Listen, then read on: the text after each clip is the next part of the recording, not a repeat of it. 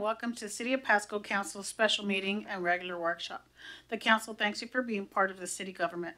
At special meetings, the council takes formal action on specific items and during the workshops only discusses issues with no formal action taken. Agenda packets are available on the City of Pasco's website at www.pasco-wa.gov/agenda. This meeting is being televised live on PSC-TV channel 191 on Spectrum Cable in Pasco and Richland and is streamed on the city's Facebook page, website, YouTube channel, and GoToWebinar. This and previous council meeting video is available on the city's website. Lastly, the public may submit their comments and or questions by contacting the city manager, city clerk, or by using the Ask Pasco app. And with that, can I get roll call, please? Council members Brown, Present. Campos, Present. Milne, Here. Roach, Present. Serrano, Here. Mayor Pro Tem Maloney, Present. and Mayor Barajas. Present. And with that, would you please rise and join me for the Pledge of Allegiance? I pledge allegiance to the flag of the United States of America and to the republic for which it stands, one nation, under God, indivisible, with liberty and justice for all.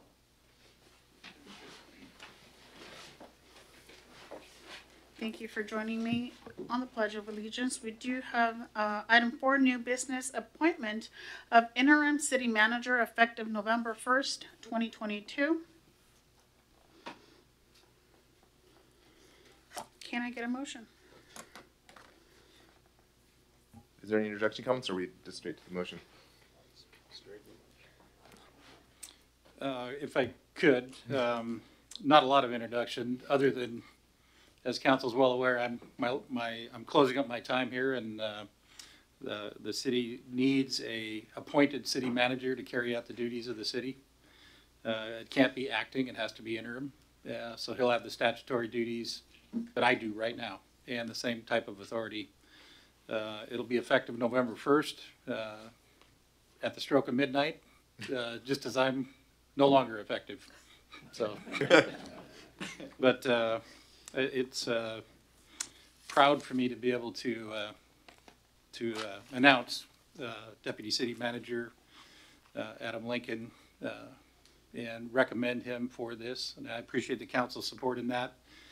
Adam has been here just a little bit over 2 years now and has demonstrated a real passion for the city and a passion for the work. And I think you're going to be in very good hands, and I would recommend approval. Thank you. All right, with that, I move to appoint City of Pasco Deputy City Manager Adam Lincoln as interim city manager effective November 1st, 2022, and remain as the interim city manager until such time as the city manager is hired by the Pasco City Council and is sworn in. And with that, Second. thank you. There's a motion. There's a second by Councilmember Campos. All those in favor say aye. Aye. Aye. Any opposed, same sign. You're lucky, no opposition. All right, and with that, interim city manager Adam Lincoln, I do have an oath that I will read out. Actually, yes. Do you want to stand with him, or do you want to stay up here? I will stay up here.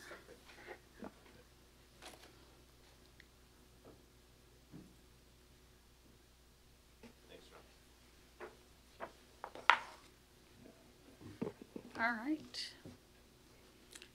So he raises his hand, right? You should raise your hand. Yes, ma'am.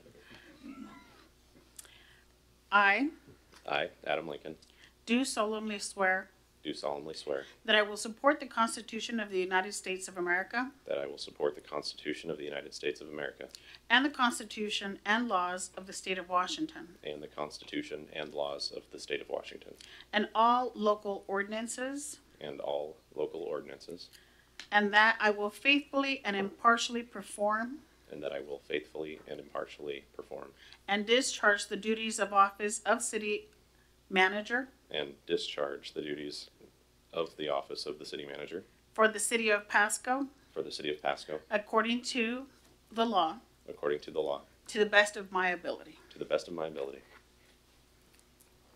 And with that, He is officially sworn in.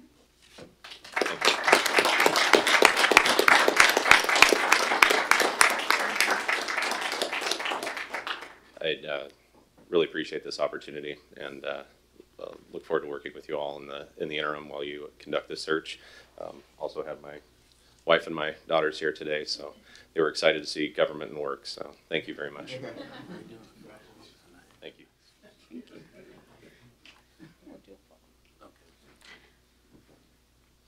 Thank you again.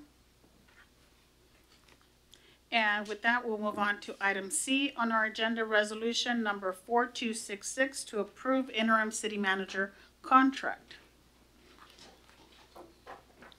And we have Mr. Ferguson for some comment.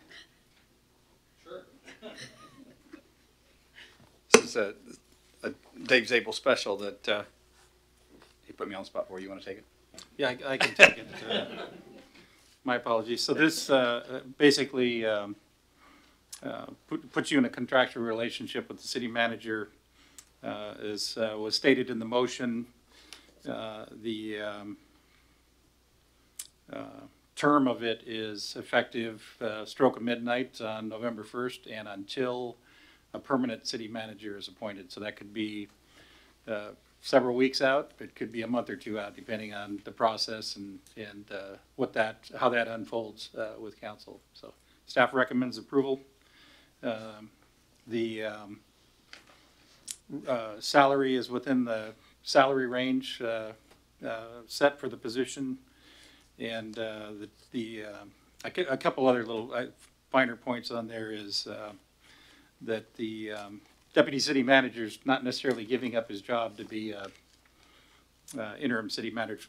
Matter of fact, he's going to probably be doing both jobs, which is a big undertaking. So he'll be extremely busy over the next several weeks. And in the event council does not select him, or he decides he doesn't want to be selected, he has a job to go back to. So this contract provides for that as well. I don't think the latter will be the case. You know, I'm pretty sure he's pretty invested in the process. So again, we'll see how that unfolds and recommend approval. Thank you. Any questions or comments from council? Mayor, I'd like to make a motion. Go ahead. I move to approve resolution number 4266, approving the interim city manager contract. There's a motion, I'll second that. seconded by Councilwoman Roach. All those in favor say aye. Aye. Any opposed, same sign. And it passes unanimously. Congratulations. And we will be going into executive session to discuss with legal counsel about current or potential litigation per RCW 42.30.1101I for 30 minutes, but we'll take a 5-minute recess for Adam and staff to welcome him into his new position. So we'll be gone for 35 minutes. To return at 7:50. Is that doable? 7:45. 7:45. We'll do 7:45. I'd just like to simply note that I'm abstaining from the executive session, Thank you. so I'll be out here.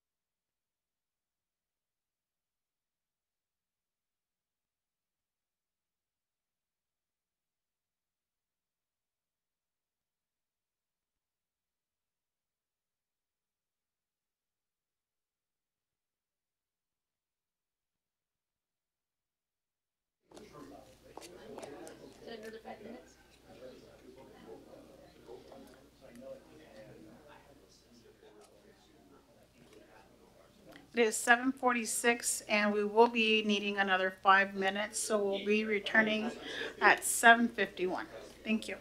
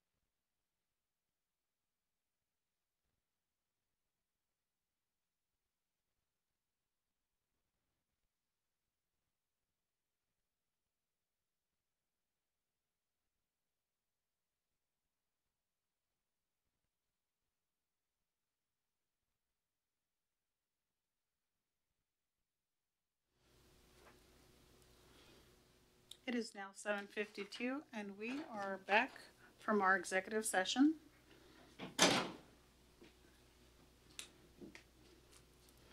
Moving on to item 6 on our agenda, unfinished business. Item A, adoption of a draft redistricting plan for council voting districts. And our city manager is still, our city attorney is still in the meeting room. So we'll give him a couple seconds here.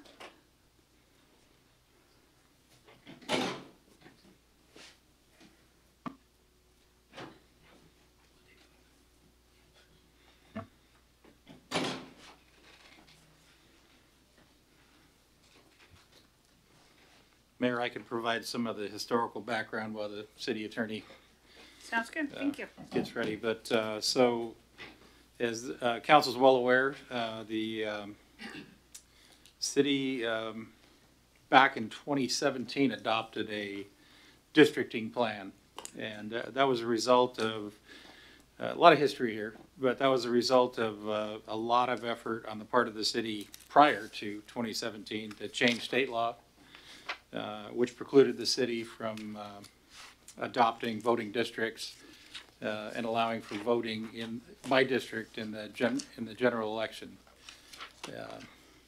We had districts prior to that, but it was all at large in the regular general election. And tonight we actually have with us our lobbyist who worked really hard and brought those bills almost to the point of getting them passed for 2 different sessions, and at the very end had too many people jumping onto it to add things to them, and we couldn't get through the finish line. The city council at that time had been in contact and working pretty closely with ACLU, our city attorney at the time as well, and we worked out a process by which we could get into federal court and work through that process. Ultimately, Judge Lonnie Succo, U.S. District Court of Eastern Washington District, issued a consent decree adopting the city's preferred plan, which was 6 city council districts and 1 at-large districts.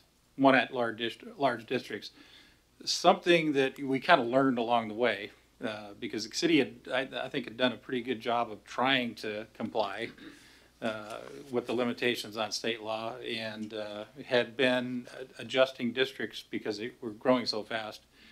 On a pretty regular basis, every 2 or 3 years, we're adjusting districts. And one of the things we learned under the Federal Voter Rights Act, different than the rules we're using for the state, is that the U.S. Census is the gold standard by which to use. So we adopted a map, as I said, the 6 districts back in 2017, and the numbers we had to base that map on was the 2010 census.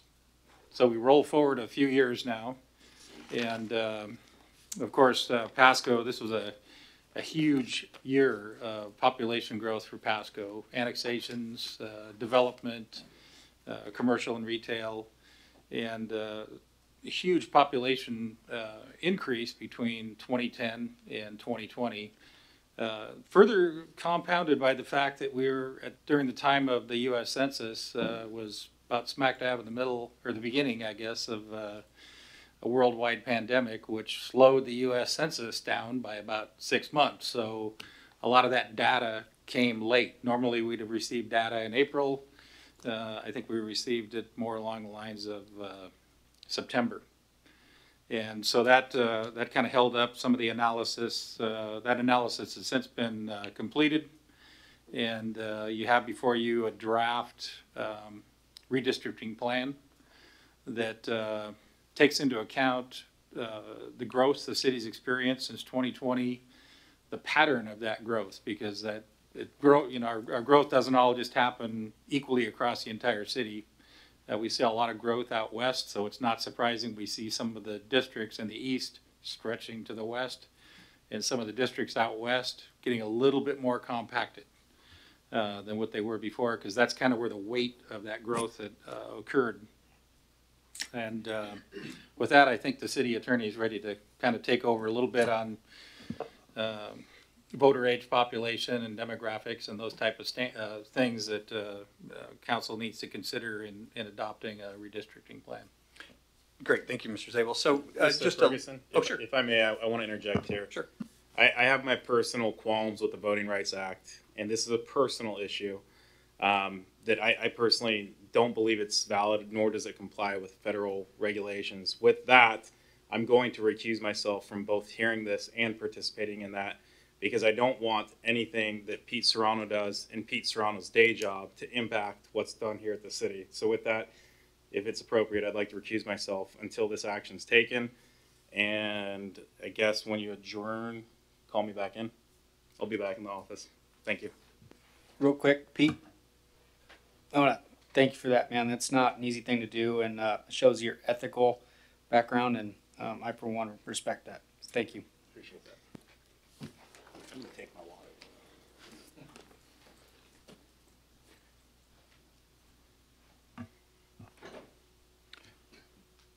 Okay, with that, the one of the things I just want to kind of back up a little bit. We have a very unique situation, and I know I say that a lot, and it seems like every time I start talking about something, because we have a lot of very unique situations, and this is probably the biggest of all.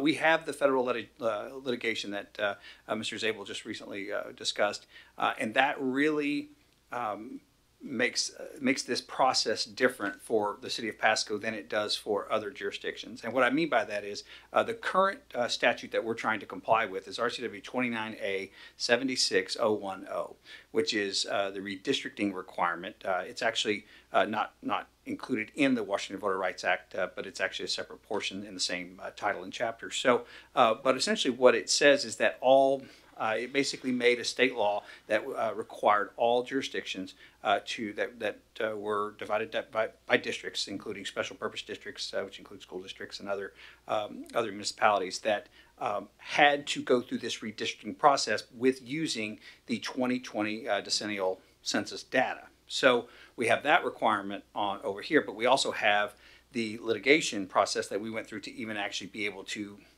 force our way into districts, because under the state law at the time, no longer is the case now, but under the state law at the time, we couldn't move to districts. So it is a very complicated issue, because we have that process, and we have our districts were approved by the federal court by Judge Succo, as mentioned by Mr. Zabel. So that was that process. We had to. That's how now we're trying to then apply this to that previous map that we received from Judge Succo. So with that, the map is what it is. I mean, there's obviously been a lot of data. We've gone through, we've started this process knowing this federal or this state legislation wasn't going to be in effect. We started this process in mid-2021 and now are going through the next stages. The next step that we'll have to do is, now that this map will be published, we have to then within 10 days have a public meeting or a public opportunity for public to comment on it. And then after that, we have to, if we make any changes based on that public comment, then we have to have at least 7 days after that before we can adopt this map as our actual plan to comply with the statute. Sorry, go ahead. So just to be clear, it's the 10 days is within 10 days of publication. So we have to be a little bit careful about official publication, so we don't find ourselves past the 10 days by the time you have your next city council meeting 2 weeks out from now. Okay, thank you for that. Do we have any comment from council? Mayor Pro Tem Maloney. Thank you, Mayor Barajas. So if I understand correctly, Mr. Ferguson, what we have up on the screen is intended to be published, but not quite yet. And that timeline is due to specific laws that are preventing us from publishing it officially right now. So this is an unofficial peek at what we plan on doing?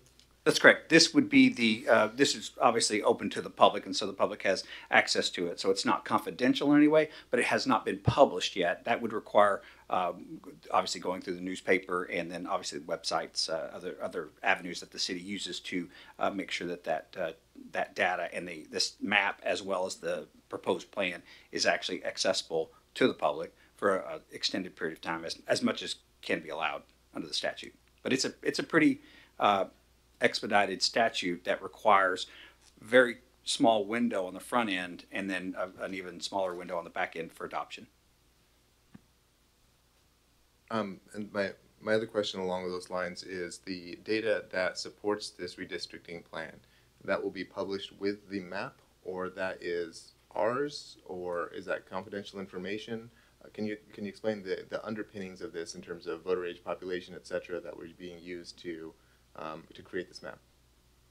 So the proposed plan will include all of this. The numbers that these districts that make up this map, that data will be part of what's published. So that's what you're adopting tonight, is that the data that we've gone over. But at this point, it needs to be finalized so that it can be published and put in that format. So I'm very interested in making sure that we have more opportunities for the public to weigh in than our one meeting on the 7th, which will put us in a very tight window where basically no changes will be able to be made. So I'd be very interested in, as if we can set up a series of listening sessions, or at least one virtual listening session, some opportunity for folks to understand the underpinnings outside of the November 7th meeting, where it's not necessarily a quorum of the council and certainly not an official council meeting. I'd be very, very, very supportive, we'll say, of having some opportunity for those concerns to be heard. Well, we may have some amount of time to adjust. The 7th will be too late. So just so we're clear, the statute does not prohibit an additional meeting. It just says that you have to have at least one meeting within 10 days of being published. So I don't see anything in the statute that would prevent an additional meeting. Quite frankly, the opposite is true, because the statute says that each jurisdiction shall ensure that full and reasonable public notice of its actions is provided. So with a general assertion like that, anything in addition to that, quite frankly, I would be shocked if it was looked on as contrary. Right. As part of that is, I think, the November 7th meeting, I'd like that to be as to the point as possible, without a lot of regurgitation of the facts and data that have already been presented out to the public. So as if we can minimize that by using this listening session or whatever else we'd like to set up, that would be appreciated. And the only other thing to say is, I'll be honest, I'm super disappointed that this is the first opportunity that the public's getting an opportunity to see this. And I'm not pointing my fingers at anybody, but this is very, very frustrating to me, that here we are, end of October, and this is the first time that the public gets to see this map here, or even a discussion, or even the fact that we were looking at redistricting has been very, very quiet. That is horribly offensive to me as a person, and as someone who pays a lot of attention to redistricting. This is a very short window, so I would encourage anyone listening and watching. This is really important. This is the sort of things that define who we're going to be for the next decade. And I would really encourage anyone who has concerns, objections, wants to know more data, understand this better, please weigh in. If you know of someone who is of special interest to this sort of information, please reach out to them and ask them to weigh in. I know I will be personally doing so. We have a number of concerned constituents that, they get busy, and so I'll be reaching out to a number of people to make sure they have an opportunity to weigh in on the process if they see fit. We're in a really expedited time frame to meet state law. It's unfortunate. I don't want to be here. No one on council, I think, wants to be here. But we're going to move forward as expeditiously as we can to comply with state law. So please get your comments, questions, concerns in as soon as possible, so we can try to be responsive and at least provide you the information you're looking for. That's my 2 cents. Thank you. Thank you. Dave, do you have some Just comments? a couple more comments. So we do have the map up there. As the city attorney said, we'll be able to provide within just a few days the backup for that. And that analysis was done by a person named Dr. Peter Morrison. He's a demographer we worked with back in 2016 and 2017 to develop those maps as well. So he's very familiar with Pasco. At that point in time, he was able to create 2 Hispanic voter age population majority districts, and one called an opportunity district, was right around that 50% mark. And even in spite of the amount of growth we've had and the pattern in which that growth occurred, and as I mentioned earlier at the onset of my comments, we can kind of see those districts are getting a little stretched out. or excuse me, they kind of migrate a little west to meet that population. We still are able to maintain the two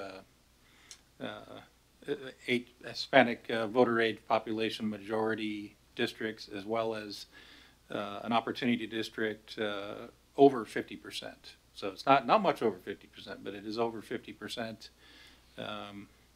Yeah, and I would just share with the public, you know, you look at a map like that and you see that, you know, a jagged line here or these awkward shapes and so forth. The goal the demographer had in trying to put that together and what the council is trying to maintain here and achieve is the highest concentrations of those populations, particularly in those three districts. You get out into the other districts, the 3, 4, and 5, and those are 25% Hispanic population, 75% non-Hispanic. So you start to delve out into there and try to square off lines and things like that. You start to go backwards in the objective here, and I'll share that with you. And then one other piece too is we've since that map, that's the city limit map as it occurred back in 2021, or excuse me, April of 2021. Excuse me, April of 2020. And obviously we've had some annexation since then. Once this map is adopted, there'll be another, I guess, a round of effort by the part of staff and council to add those areas in to the right district. Some of the district boundaries may have changed or whatever, and so our next job is going to make sure to, you know, council designated those newly annexed areas based on the current district map, and so we're going to have to make sure that those areas are contiguous to the new districts, and so you'll see some effort happen in probably November, December around that issue. So I wanted to make sure council was aware of that too, because that is not our city limit map today. But we have to, in doing this exercise, we kind of need to think about things as on the 10-year anniversary between April 20th, 2010 and April 1st, 2010 and April 1st, 2020. That's what it looked like, and that's what the boundaries should be. We all recognize we've had population growth since then. This is what the law says. Decennial census. Thank you. Comment from Councilmember Milne. Thank you, Mayor. I just want to echo Councilman Maloney's comments. I just know the time frame, it looks bad. Again, I'd love to have given more time to our different constituents. To me, it's also frustrating. And then on a side note, very frustrating to lose the Riverview District. I know there's a lot of constituents that I'm very good friends with and felt like I represented that area very well. I had a connection with a lot of people, so losing it is hard to take, but I'm also willing to accept what it is and move forward, and yeah, just wish the best.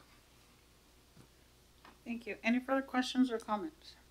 For me, Mayor, and I would just like to say that even though I don't have a district, I do belong to Councilmember Serrano's district, but I represent, you know, the whole city at large. I fielded a lot of comments and inquiries about this particular item and the lack of time that we've given to the public, and even been asked about what our priorities are as a council, if we're giving more oxygen to retail cannabis than we are to redistricting, which I would have to say I'm in agreement at those residents' comments, because I do think your voting right is more important than retail cannabis.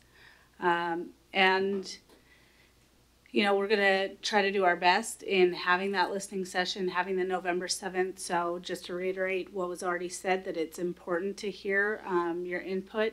I think it's invaluable to have residents share their perspective, because they see things and they understand things in ways that we don't have that same perspective. So it informs our decision, and I appreciate it. So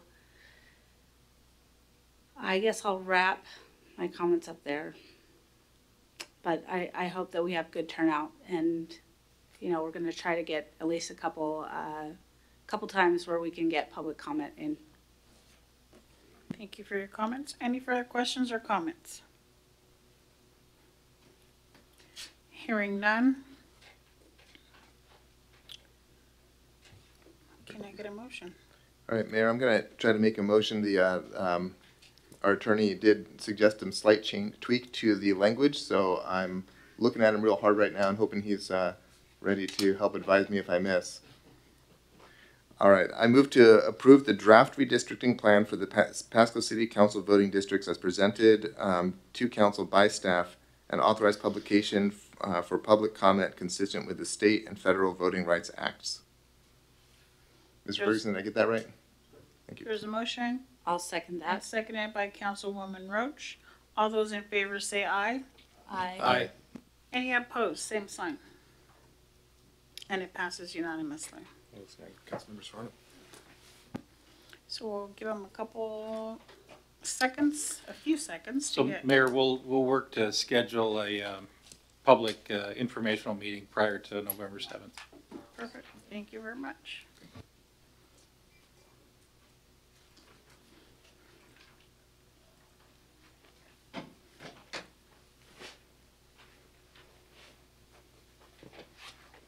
Okay, moving on to item B on our agenda, resolution number 4262, appointment process for city boards and commissions, and we have our city clerk, Ms. Deborah.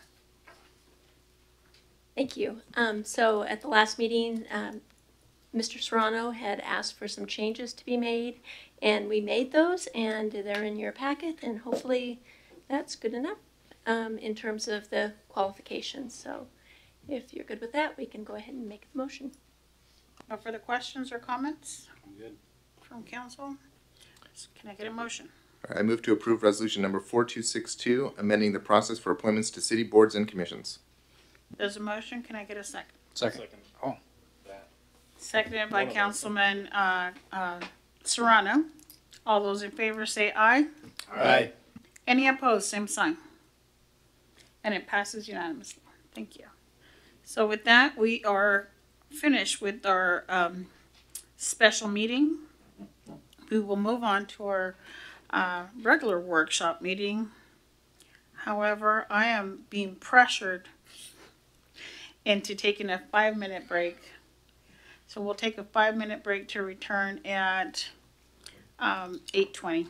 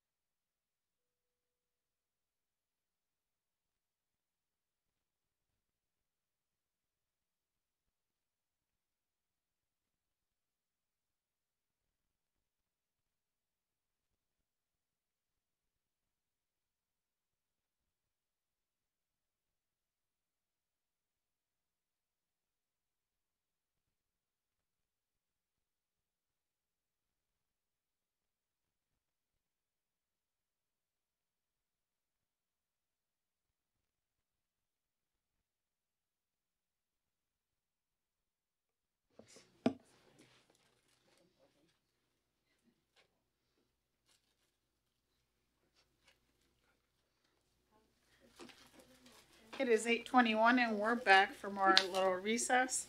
So we will move on to our regular workshop meeting, and having gone through roll call, pledge of allegiance, and all the housekeeping, we will move on to item 4 on our workshop meeting agenda, verbal reports from council members. Do we have any reports from council members? Councilman Milne. Thank you, Mayor. On this last Friday, I got to attend a grand opening of H&R Elite Trucking Academy and East Pasco there.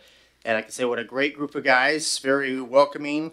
They put together a really cool academy as far as for truck drivers. And I can't say enough about the owner, Juan Rojas. He was, again, made me feel like I was part of the family, and got a little tour of his facility. And I think it's going to be a huge boost for Pasco as far as also was next to Saul's place as well. And just, we need truck drivers. And again, how they ran their outfit, it was one of the nicest facilities I've seen as far as anything to do with trucking. It was just very nice. And again, I can't say enough about how nice the guy was. And then today I got to fill in for our mayor at Jersey Mike's. And so I got to eat some of their great food.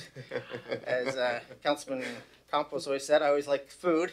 But it was very good. And the owner, Tim Kleinfelter, he did give everybody a ticket to go eat some of his subs, which I did pass out.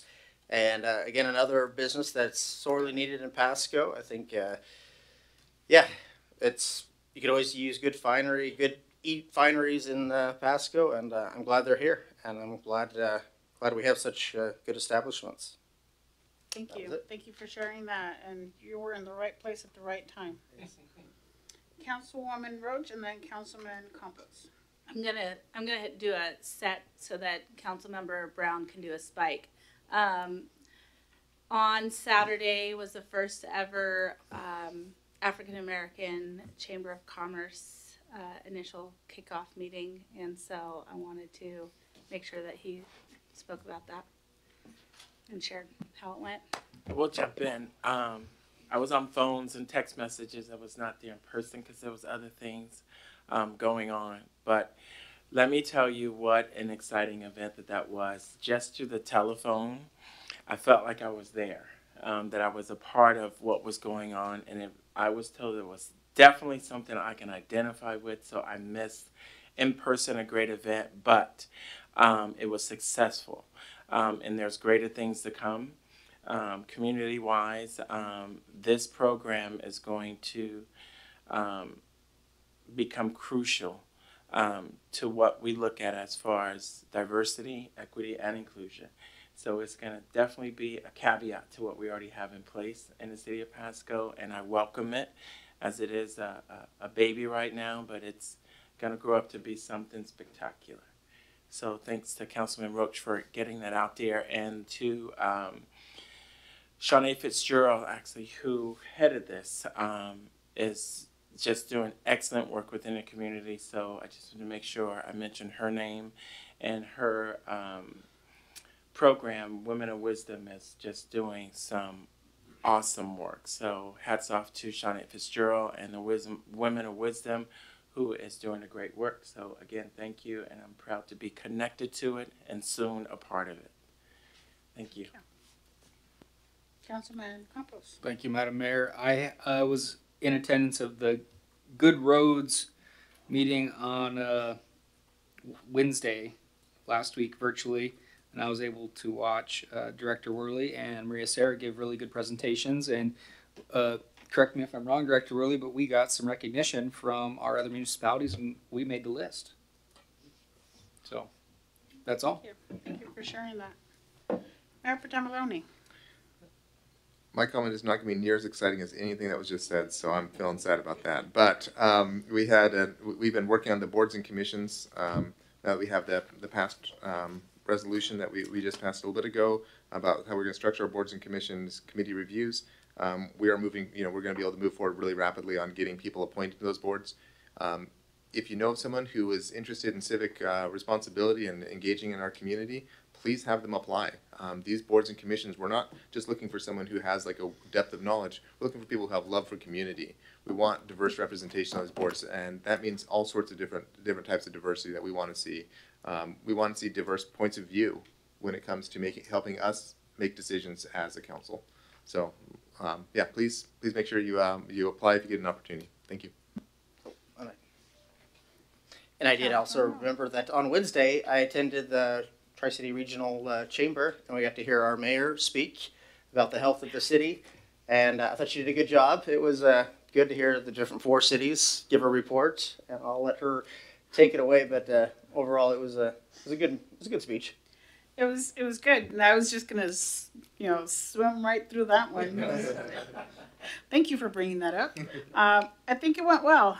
It was a presentation by all 4 cities. Very informative, and just really sharing about the development, the growth, and everything that's coming to Pasco. So it's very exciting to share that and brag about what Pasco is doing, the growth that we're seeing, and how we're addressing and inviting new business into our community. So it was very exciting. I was very nervous because, as you know, I do not like to speak in public, as I'm doing now. Anyways, thank you again for being present. City manager was there as well. Really, a lot of the staff here tonight was there. Great event. Moving on to, on our agenda, item 5, items for discussion. Item A, visit Tri-Cities 2022 mid-year report and Tri-City Regional Hotel Motel Commission 2023 marketing plan and budget. City manager, do you have any comments? Adam? Thanks, Mayor and Council. Just want to introduce Kim Schugert and Board President Corey Pearson, who are both here tonight to talk a little bit about the mid-year update, as well as talk a little bit about the budget process and where they're at as an organization. So thank you for being here. Yes, good evening. Again, Kim Schugert. If you can press the button for the red light to come on. Perfect. Thank you. Thank you. Thank you for having me. I'm Kim Schugert. I'm the Senior Vice President with Visit Tri-Cities. And I actually have a cheering session, not quite as big as Adam's cheering section, but they did stay up late. So I'm going to give them props for that. Corey Pearson is our chairman of Visit Tri-Cities. And then Jerry Beach is with A1 Hospitality, and he does have 2 hotels here in Pasco. So I'm going to go through this information pretty quickly. There's 2 different items that I'd like to present to you. One is our mid-year report. That's our deliverables to you as the city. We're a destination marketing organization. I want to let you know a little bit about what we've done to promote tourism and visitor spending in the cities. And then we'll go over the regional TPA commission. That's the proceeds from the $3 per room that is charged on each guest room and how we spend that and invest that. So the mid-year report, a lot of the things that we do are done through committees, through Visit Tri-Cities, and we have a number of them. We have the Hotel and Directors of Sales. That's where we work with the hospitality industry to promote either conventions or sports. We also work on initiatives together and support those businesses. We also have the Hotel Motel Commission. I'm going to go over that in a little bit, so I will touch on that briefly. Then we have the Wine Tourism Council. We have a healthy wine industry, and it brings people in from all around the country and actually all around the world. And we work with them to market our products and to entice people to come here. We also have the National Park Committee, which supports the Manhattan Project National Historical Park. And we have this Tri-City Sports Council, which really works to bring different sporting events into the Tri-Cities. And then the River Shore Enhancement Council, as well as the Heritage Foundation. Just to give you a brief update of how we were doing as we got to the mid-year, we've actually recovered pretty well. The pandemic obviously was catastrophic for the hospitality industry, but since if you compare to where we were in 19, which was a record year, and then of course 20 and 21 were very difficult, we're actually up $6.6 million to 2019, which is 15% as far as the revenues that the hotels received through the first 6 months of this year compared to 2019. There's a number of things that we've been working on for tourism development. Bandwango passes are something that we introduced early this year. What those are consumer passes that people can come, whether it's a wine pass or a family fun pass, they purchase them. It encourages them to spend money in our local businesses, and that's been very successful. We also launched a number of digital kiosks. Those are like a touch screen kiosk. We have one at the Tri-City Airport. We have one at the Convention Center. We have one that's mobile that we can take along with us to shows and trade shows. And then additionally, we have a large one in our visitor center over in Kennewick. The other thing we worked on very hard over the first 6 months of the year was the Travel Bloggers Exchange of North America, TBEX. And you may have heard or learned of this because Pasco hosted the closing reception. This event attracted 270 different social media and bloggers who went out and wrote a number of stories. When I go over the deliverables for the marketing department, I'll come back and visit on this quickly. If you look at our deliverables, this is a lot of information here, but really what I want you to take away is that we generated 84 leads for our hoteliers and our businesses to bring in conventions for the future. We did that in the first 6 months of the year. Conventions have been very slow to come back because they are gatherings of large people. The leisure travel has come back a little bit quicker, but we were in the first 6 months able to generate 84 leads. Also, we were able to host 85 conventions or sporting events. On a typical year, if it was pre-pandemic, we would host about 200 events a year, so we're pacing pretty well to where we were pre-pandemic.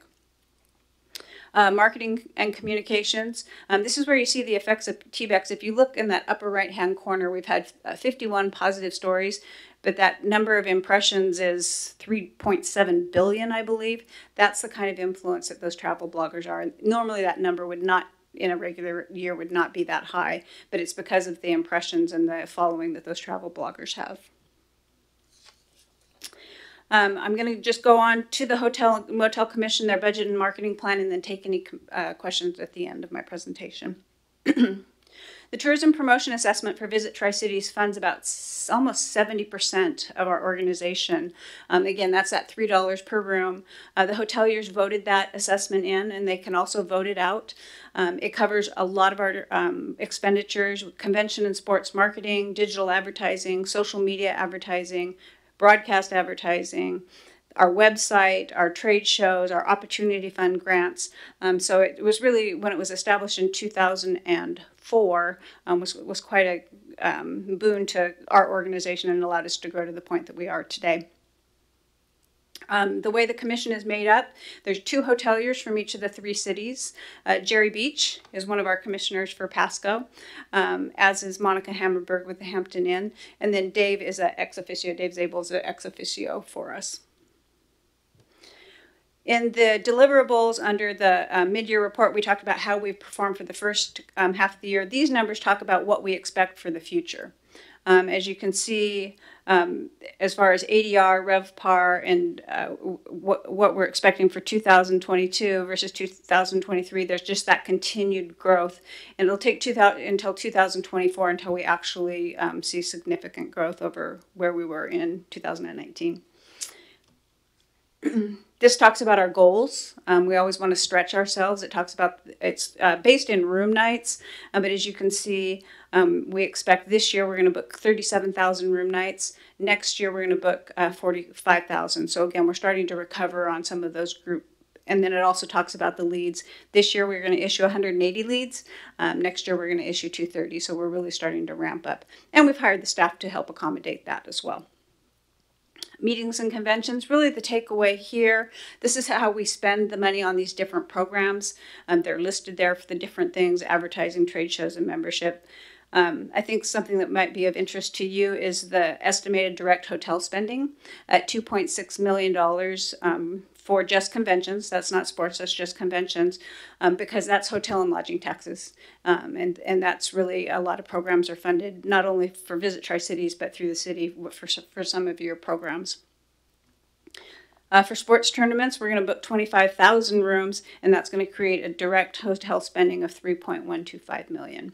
The economic impact is also important because it's not just about hotels. It's about our small businesses, our hospitality industry. Tourism development, in addition, the TPA, so we're going to spend over $500,000 in advertising. That's just out of the TPA budget. We also have a budget that comes from hotel and lodging tax and our membership. So all told, it'll be about $600,000 we'll spend in advertising. This slide speaks to our funding comparative as you look at other destination marketing organizations throughout the region. Again, we have 3 sources of funding. We've got the tourism promotion assessment, which is really what this budget's about. We also receive money from the city for hotel and lodging taxes. We have a 5-year marketing contract with you. And then we also have membership. And when you look at the different sources of funding, we rank about in the middle. And given the size of our community, we're very appropriately funded. But certainly, when you start throwing around some of these numbers, like $500,000 or $600,000 for advertising, people go, "Wow, yeah, that's a lot of money." Really, it's comparative as you look at other destination marketing organizations. For our community our size, we're appropriately funded. That concludes my report. It was fast. It was furious. I know you guys have been real busy tonight, so I'd be happy to take any questions. Thank you very much for a very fast and very furious presentation there in consideration of how late we are. Do we have any questions? Councilman Campos. Thank you, Madam Mayor. Thank you, Kim, for the presentation. I typically wouldn't ask questions on this, but you had a couple things that are interesting to me. So Bandwango, that sounds a little bit like Seattle City Pass. Seattle had done that for years, I think 10, 15 years ago, and it kind of went by the wayside. Is that correct? That's about the same process. You're engaging wine tourism, your specific packages for these things. Is that how that works? Yeah, I'm not familiar with theirs, but I'll tell you the way that ours works is we work with this company. They go out and work with our partners, whether it might be a wine pass, and then they work with the wineries. They put together the package and then they offer it. It might be a family fun pass. That's another one that we've offered. There's 2 ways you can do the pass. You can do them as a paid pass, where the consumer pays, but there's a savings in it for them. Or you can even do free passes. And the passes that we had done first, just to introduce those to our partners, were free passes, and it just encouraged people to spend their money with the local businesses. Sounds pretty close. I remember Seattle City Pass was real neat. You paid like $250, but it got free admission into like the EMP, the Aerospace Museum, like 5 different things. It had a list of like 7 or 8 that you could choose from, but you could only do 5, which was interesting. I asked this question to your last director, and I don't know if it was Michael. You know, we are growing not just in our wine industry, but beer tourism is becoming a thing. Have you guys started exploring that? Yeah, so one of the things with the Bandwango Pass we did was called Ales and Tales, and it was promoting craft beverages, places that were dog friendly. There are quite a few of them throughout the Tri-Cities. The other thing we've talked about doing is an ale trail or an ale pass. And really it's working with the businesses that offer those products and make sure that they're willing to support it in certain times. Sometimes we need to remind them that they don't have to offer something that's available all the time, that they can kind of fence it, if you will. Maybe they only offer it at certain times when they want to drive business. So we're still kind of in the educating our user phase of the Bandwango Pass. Got it. Okay. And then the last thing, I think this kind of goes with what Councilman Milne had said earlier. You know, the numbers that you're putting out are showing that we are putting forward quality eating establishments and our hospitality industry is booming. And thank you for providing an update on that. It's nice to see that we're doing some things. So, thank you. Thank you. Comments from Mayor Pro Tem Maloney. Thank you, and thank you, Kim. Always a pleasure. My question is very specific, and I think it's more leading towards a future conversation I'd like to have. I'd like to understand very much your trends and what your projections are for the HAPO Center. As we know right now, that facility is in some amount of transition, and obviously it is one of the major convention centers in our area. So I'd be very interested as we're trying to understand and forge that path forward, what information you can help us provide to help make sure that we're understanding and taking into account the whole picture. So. We have a number of records that I can share with you. I don't have the exact numbers, but we track a number of things. We track lost business reports. We track the leads that we issue to each of the facilities and whether they respond or not. There's just a number of metrics that we can provide you with as it relates to our long-term relationship with that Fantastic. So I want to ask you to try to speculate right now, but I'd love to have a follow-up conversation in the next couple weeks. Great. Thank you. Any further questions or comments? Councilman Campos. Sorry, Serrano. Thank you. Is there any particular, Councilman Maloney hit on HAPO. Is there any particular industry, event, or anything that's not necessarily rebounded from COVID that we as a city could assist you in promoting? Or, I see Mr. Beach might have nodded his head just because he does that. Or if there's something specific, I think this is feedback that would benefit us. Like, you haven't, we've partnered with the Dust Devils, made improvements there. And I think that's rendering some type of benefit to everybody. But is there something that's missing, or that was pre-COVID strong and hasn't rebounded, where we could do something as a city and say, we want to invest in people coming here? So I will give you a two-part answer.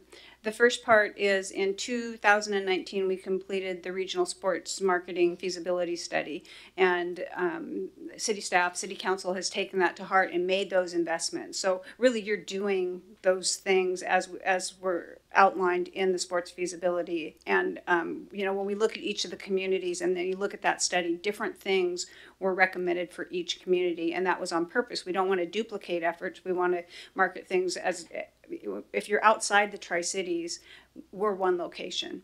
When we're inside, we understand that where the boundaries are, but we want to make sure that things are complementary so that some of the projects that you are currently working on support that.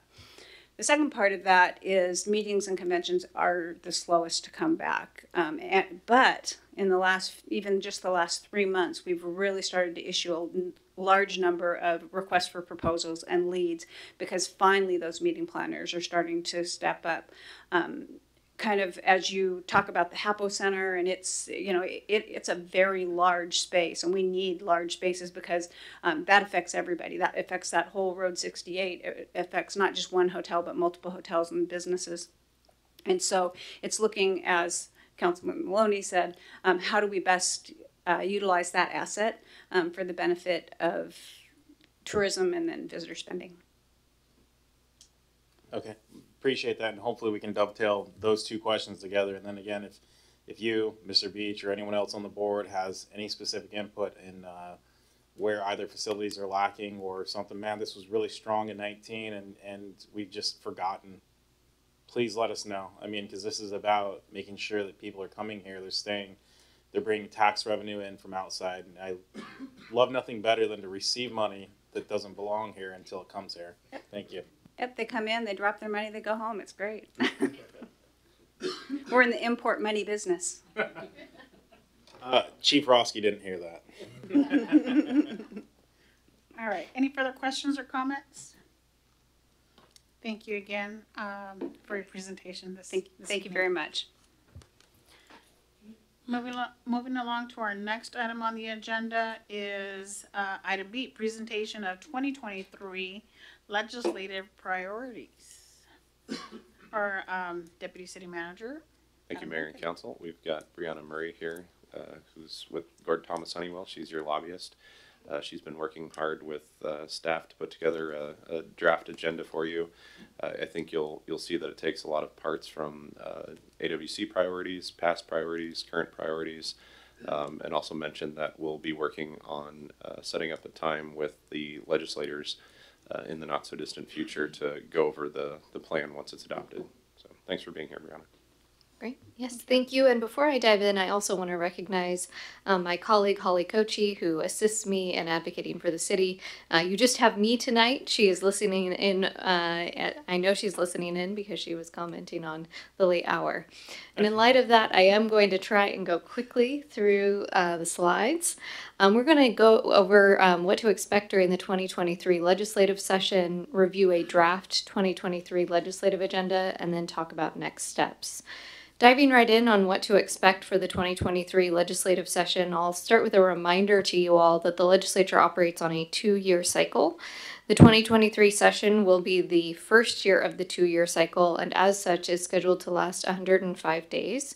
It will start on January 9th and then go for 105 consecutive calendar days following that. The major tasks before the 2023 legislature are twofold. The first is that they will develop their 2023-25 operating, capital, and transportation budgets. The highlight there is we're not expecting any budget cuts. There's ample revenue in all three of those budgets. And second, they will consider and adopt policy bills. We usually see a few thousand bills introduced and a few hundred pass into law. For political context, the upcoming November elections will be formative. However, if the August primary results are any indicator, Democrats are likely to maintain the majority in both the House of Representatives and the State Senate. Of course, they're not always an indicator, so we'll be anxiously awaiting those November election results. Regardless of the political makeup, we are anticipating over 25 new legislators as a result of many legislators choosing to not run for re-election. So there will be many new faces in Olympia when they do convene. Following the November elections, each of the legislative caucuses will meet and they will identify their respective leadership, committee chairs, and committee assignments. We will have that information at the end of November and early December. And I will note, of those 25 plus new legislators, many of them are in this region. So we have many new legislators to get to know and to introduce to the legislative agenda and our activities in Olympia. Moving right along to your draft legislative agenda, I want to start with talking about the structure for the draft legislative agenda that we've used for several years and has been quite successful. We always have a challenge in balancing the need to advance Pasco-specific issues, as well as wanting to weigh in on the hundreds of bills that impact city business, positively and negatively, and wanting to be a good partner to the Association of Washington Cities. I will note that Mayor Pro Tem Maloney did participate in AWC's Legislative Priorities Committee, and many of those subjects are covered in the draft legislative agenda. However, we tend to focus out the issues that are specific to the city of Pasco through a top priority sheet and then cover additional items in a support and oppose sheet. What that means is that when we brief our legislators, we spend the bulk of our time and energy reviewing the top priorities, but as I am working with city staff to review the many different bills that come forward and engage our level of participation in legislative priorities, I use that additional support opposed list as guidance. So the top priority list that is in the draft agenda in your packet includes the following items on the screen, and we're going to go through each of these in turn. I will note that these should not be new to you. You have seen several of these items previously in correspondence from me, and I will also note that there is an emphasis or a priority given to the funding requests, particularly in the capital budget.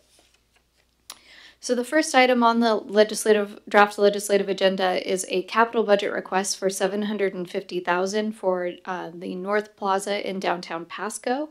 This funding request, if appropriated, would build on previous investments into the farmers market and would facilitate further economic growth and development in downtown. The second item on the draft agenda is a $5 million capital funding request for the processed water reuse facility. $5 million is really a drop in the bucket when it comes to the overall cost for this facility, but it will be a public-private partnership. As we message this facility and the need for the funding, we will focus on environmentally sustainable components, which we think will resonate well with the Olympia environment. The next item is, and I'm going to get it wrong. Holly's going to just kick me for it later. Giza Stadium. See, I knew I was going to get it wrong. The statement on the draft legislative agenda has Pasco joining 11 communities across the state to ask for a total of $24 million to be invested into publicly owned minor league baseball stadiums that also support economic development within their communities. If that full $24 million were awarded, Pasco would receive $3 million. If less than $24 million is awarded, then the amount would go down proportionately for all of the minor league baseball stadiums in the state. So this is really a statement of us supporting a larger coalition effort. The next item on the draft legislative agenda is around housing. I will note that AWC has been holding a housing solutions work group this interim, and Deputy City Manager Adam Lincoln has been participating in that work.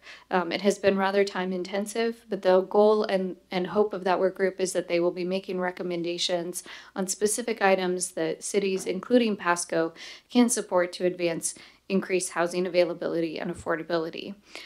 The statement on the agenda calls out some specific items that came up through the AWC Legislative Priorities Committee process.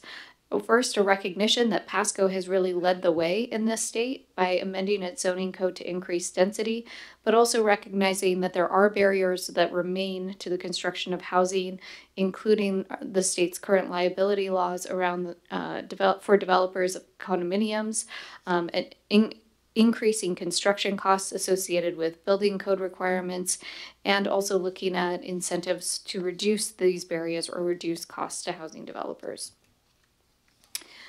The next item on the draft legislative agenda is a statement in support of public safety and behavioral health. This really is reflective of several of the items that the City of Pasco has been working on and in alignment with AWC's priorities. In particular, there's a request for operating funds for the Tri-Cities Regional Basic Law Enforcement Academy, which is unique to Pasco but would provide a regional benefit. And then also a statement in support of increased treatment and crisis response, a call on the legislature to revisit its policies around possession of controlled substances, and to call on the legislature to revisit their policies on vehicular pursuits. The final item that's a top priority item is really a statement in support of many different funding requests in the transportation arena. As you all will recall, last legislative session, the legislature adopted the Move Ahead Washington Transportation Package, and it did not include any specific earmarks or funding for the Pasco community. We're continuing to beat the drum on the need for funding for those specific projects that we requested funding for. However, I do want to be realistic and highlight for you all that we're not anticipating there to be significant transportation funding available. That is why it is not at the top of the list of your legislative agenda and more toward the bottom. With that being said, I think it's really important to continue to highlight the needs, and we have some local legislators that are very enthusiastic to elevate these issues on our behalf. And I've worked with city staff, or really city staff has done all the work of preparing a document that highlights each of these projects in turn. The support opposed list is fairly lengthy, but I would just call out a few items that have been there for several years now and continue to be items that we will continue to monitor and follow. The first is ensuring that we have adequate state shared revenues fully funded in the state budget, monitoring any of the state action on the lower Snake River dams, pushing for full funding for the Public Works Assistance Account, monitoring any changes through the Growth Management Act, and pushing for policies that support increased water rates for the city. So with that, that concludes the summary of the draft legislative agenda. In November, we will be meeting with legislators, and the legislative session begins on January 9th. And with that, I'm happy to answer any questions, take any comments, and I will note I forgot to put Holly's name on the slide, and so I'm in big trouble. Okay, taking all the credit, Brianna, thank you so much. Any questions from council? We do have several. Councilwoman Roach and then Councilman Serrano. Thank you for being here, Brianna. And just wanting to go back and talk about the housing. That priority seemed like the one that had probably the least tangible bullet points. Is that something that we are following on the lead of AWC on and just going to wait to see what legislation comes about and get the update from you as the session goes on? Thank you, Councilmember. Yeah, you kind of hit the nail on the head. I'm anticipating that we are going to see several dozen, if not over 100 different bills pertaining to housing. And this statement is written broadly so that we can look at those, evaluate each one in turn with city staff, and decide which ones really move the needle on housing, along with the city of Pasco, along with the city of Pasco priorities you all have been working on locally. I will note that last legislative session, we saw several housing bills that would have negatively impacted you all. And so we were weighing in, expressing concern. And the statement in this agenda is broad enough to allow us to look at those proposals and provide input accordingly. Okay, thank you. And just wondering if any of those housing, I guess this is more of a comment than a question, but where some of those housing, like transitional housing, might intersect with the next bullet point, which is public safety and behavioral health services. I think, at least for me as an individual council member, gets us more bang for our buck in getting our community what it needs, because just how it's stated right now in the housing priority, it seems like it's more focused on middle housing as opposed to that sort of lower income housing. So sure. Thank you. The last sentence there says that the city supports the Housing Trust Fund to ensure housing is constructed at all to serve all income levels, which was my effort to try and speak to what you are commenting on. I can look at revisions to that language to make it more pointed. Okay, great. Thank you. Councilman Serrano. Thank you. Is this sheet, the actual legislative priorities, is it to be ranked, if you will, from top to bottom? Is that your intent here? Great question. I would say no. However, my loose advice is that you highlight your funding requests, particularly within the capital budget, at the top of the agenda. Because if the city is not highlighting and talking about our capital funding requests, no one else will. And that policy issues follow thereafter. Okay, and it seems that most of the public health, public safety and behavioral health are policy-oriented issues then. Okay. Correct, yeah. I guess for that reason, I'm okay with leaving it lower, but I think those things are fundamentally need to be addressed by the legislature, and I hope that we can lobby hard. I certainly hear anecdotally vehicular pursuits is potentially leading to this issue that, you may not be seeing that in the news, but down here we're seeing almost every week oncoming traffic, head-on collisions, and as I understand, at least from speaking to folks on the ground, some of those are DUIs, and that's in part because there's no longer pursuit available. And I don't necessarily need to put Chief Roski on the spot, but again, anecdotally, that's what I'm hearing, and that's a pretty significant safety issue when people are going down 182 or I-82 the wrong way and head-oning. I think we'd all like to see that cease or limited. So again, being that these are policy issues, I'm fine with leaving it down, but I hope that we give it the weight and the thought and the lobbying necessary. Thank you. Mayor Pro Tem Maloney. Thank you, Mayor Barajas. And thank you, Brianna, as always, for all your hard work in putting this together and the thought process that goes into it.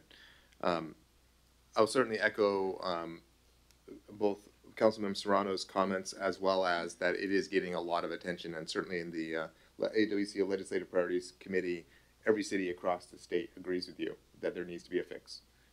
They don't necessarily agree in the same direction or how exactly it should be fixed, but everyone agrees that this needs to be done. So I hope and believe that it'll get the attention it needs, but we should still be vigilant in our lobbying to make sure that that's happening.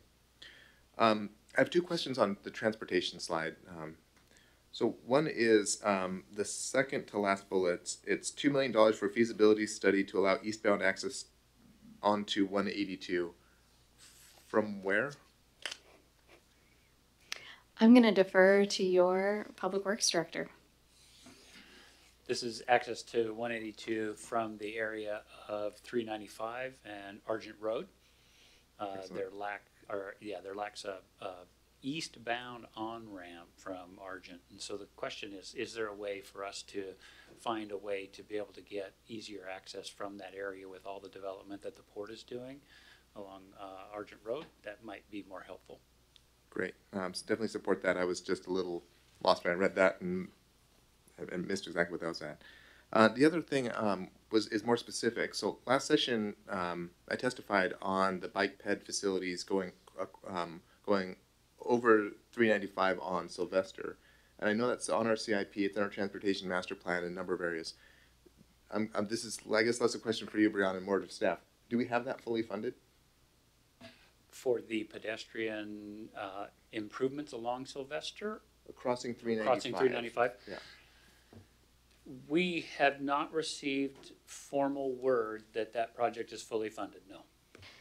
I will note, and Steve can correct me if I'm wrong, the last bullet on the draft agenda says to fully fund programs such as the WashDOT Bike Ped program that will allow the city to receive grant programs. I believe the city has submitted a grant application to that program, and we're optimistic that we're going to compete well in that. But the way those grant programs work is WashDOT ranks all of the projects, and then the legislature chooses how much funding to allocate to that program and how far down the funding list to go.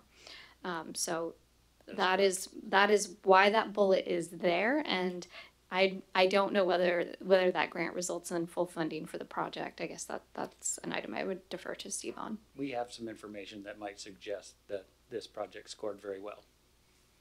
Okay. Certainly it's an area where I felt very passionate about it, talking to the legislature, and felt very personally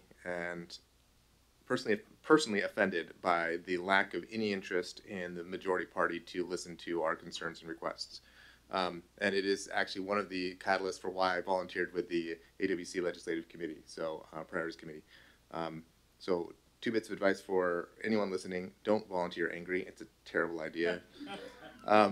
And also, if there's any need or opportunity for us to continue to lobby on that behalf, I'd like that to be brought forward as a high item. If it does not look like this is going well, this particular item is a desperate need for some of the most vulnerable people in our community. We need people connected to something as simple as grocery stores, and I appreciate that there is a bullet that covers that, and I would very much like to, if we need the opportunity to, I'll be more than happy to go yell at some folks, so just let me know. Thank you.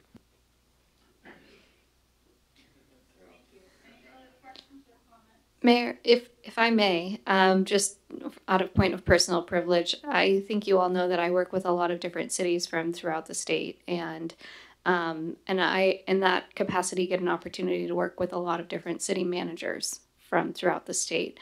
A big part of why our legislative program has been so successful over the years that I've advocated for you is because you have a very effective city staff, and I've had extremely good leadership in Dave Zabel. And I just want to note that the success that we've had on our legislative program is in large part due to his leadership. And so with his departure, I wanted to just acknowledge that and thank him for all of his years of collaboration on our legislative issues.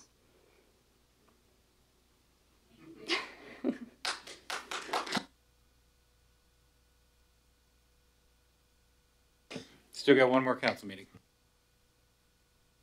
Yes, but I will not be here for that one, especially when they go this late.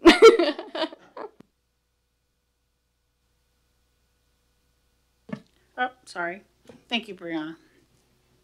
Moving on to our next item on the agenda, item D, resolution, Argent Road Phase 1 project acceptance by Director Worley. Did I skip an item? Did you skip the budget on purpose? You know, I did skip an item, and it was not intentional. I am so sorry. Stepping back a little bit to our presentation of 2023-2024 biannual budget. Take that back.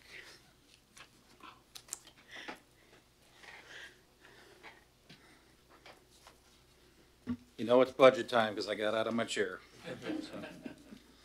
So good evening, Mayor, Council, and appreciate you letting me present this to you a couple weeks early. Normally, our first meeting in November is when we do this, and I think you should have a budget message. I promise you I won't go through that. I'm going to leave that to your reading pleasure, to whet your appetite over the next week or so while we finalize a few last numbers. But tonight is just kind of a preview for you. It's kind of like a bit like a movie trailer. I mean, a lot of you probably saw Top Gun, and months before Top Gun came out, they had some great trailers that were like 3-4 minutes long. That's kind of what this is like, only not as cool. And the movie to follow, not as exciting. But a little spoiler alert though, so because I know you're all going to ask, is I'm just going to get to the three big takeaways. 102 employees is what this request is. And that seems like a lot, and we'll walk through it. We have a few of them in some pretty big chunks, like the Animal Control Authority. And that operation, that's 20 right there. We had 15 firefighters funded through a SAFER grant. Number of police officers to get us up to the West Coast average, about 1.4 per 1,000. And we'll get into that detail, and department heads will share some of that with you. But 625.5 million for the biennium, and 225, almost 226 of that is capital budget. So with that, you know, this is not something that we've been sitting in the back room cooking up numbers the last few weeks. We've been working on this since May. Usually we're at it a little bit earlier, but it seems like a long time ago when you had a retreat, because we kind of waited for COVID to be over with so we could all meet in person, which I think that was helpful to be able to be together. Our last budget, biennial budget, we were talking a little bit today, we did that virtual. And I know that probably wasn't as any fun of an experience for the council members involved in that decision making, having to do online as it was for staff.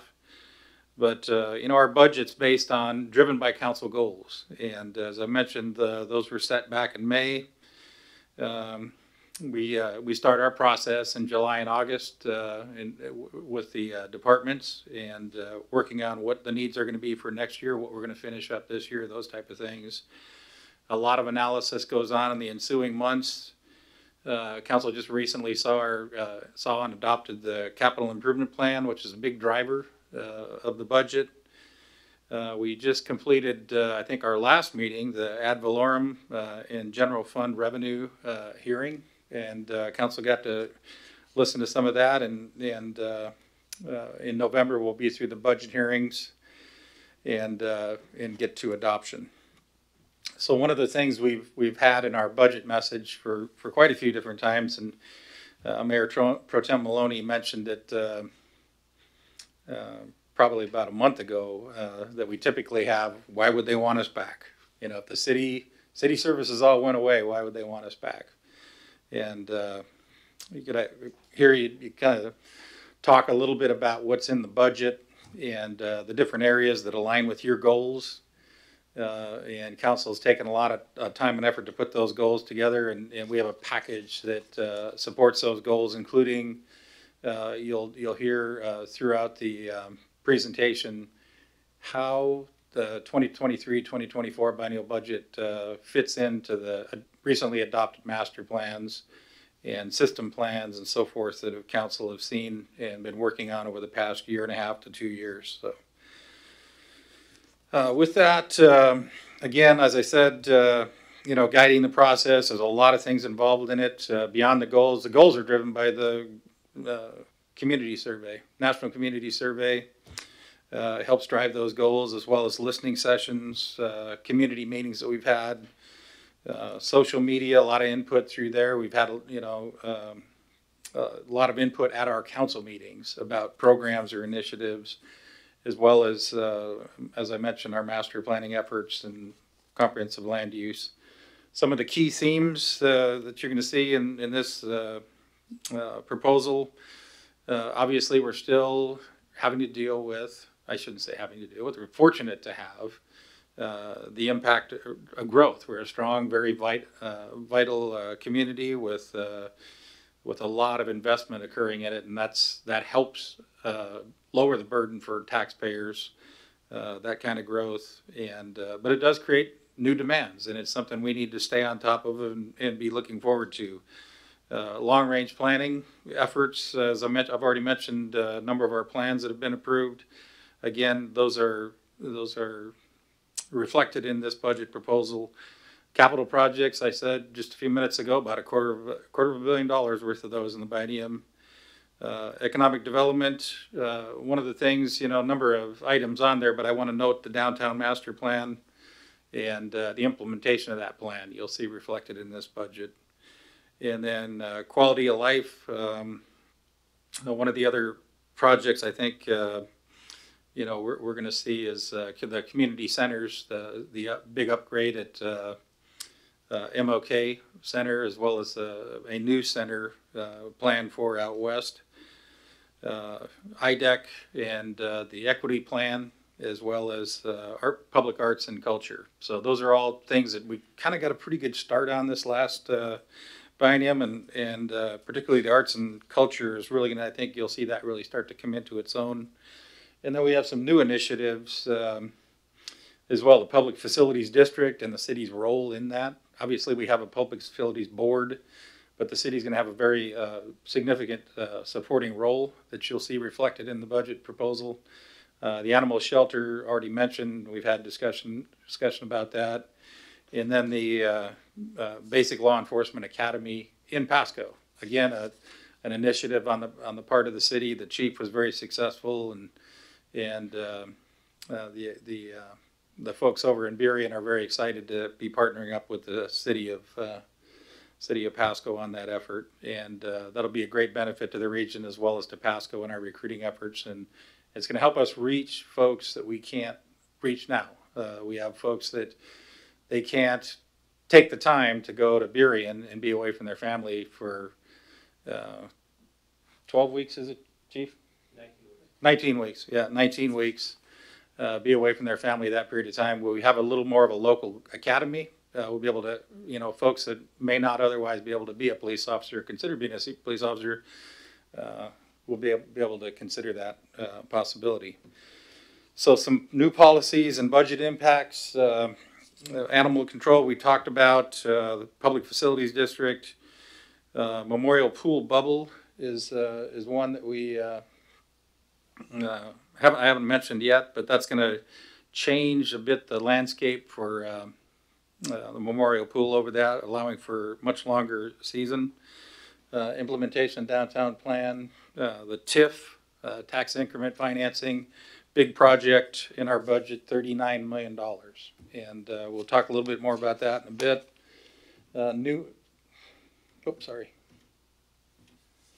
Some new management responsibilities, getting to a little bit of detail. The ACA, or animal shelter, and animal enforcement, that's 20 staff members. So that's a big chunk of that number we're looking at. We're also taking on all of the operations. So that includes some additional assistance by the finance department, contract management, so forth. Our impact of that we're going to feel, and the other two cities are going to feel, is about $133,000 each.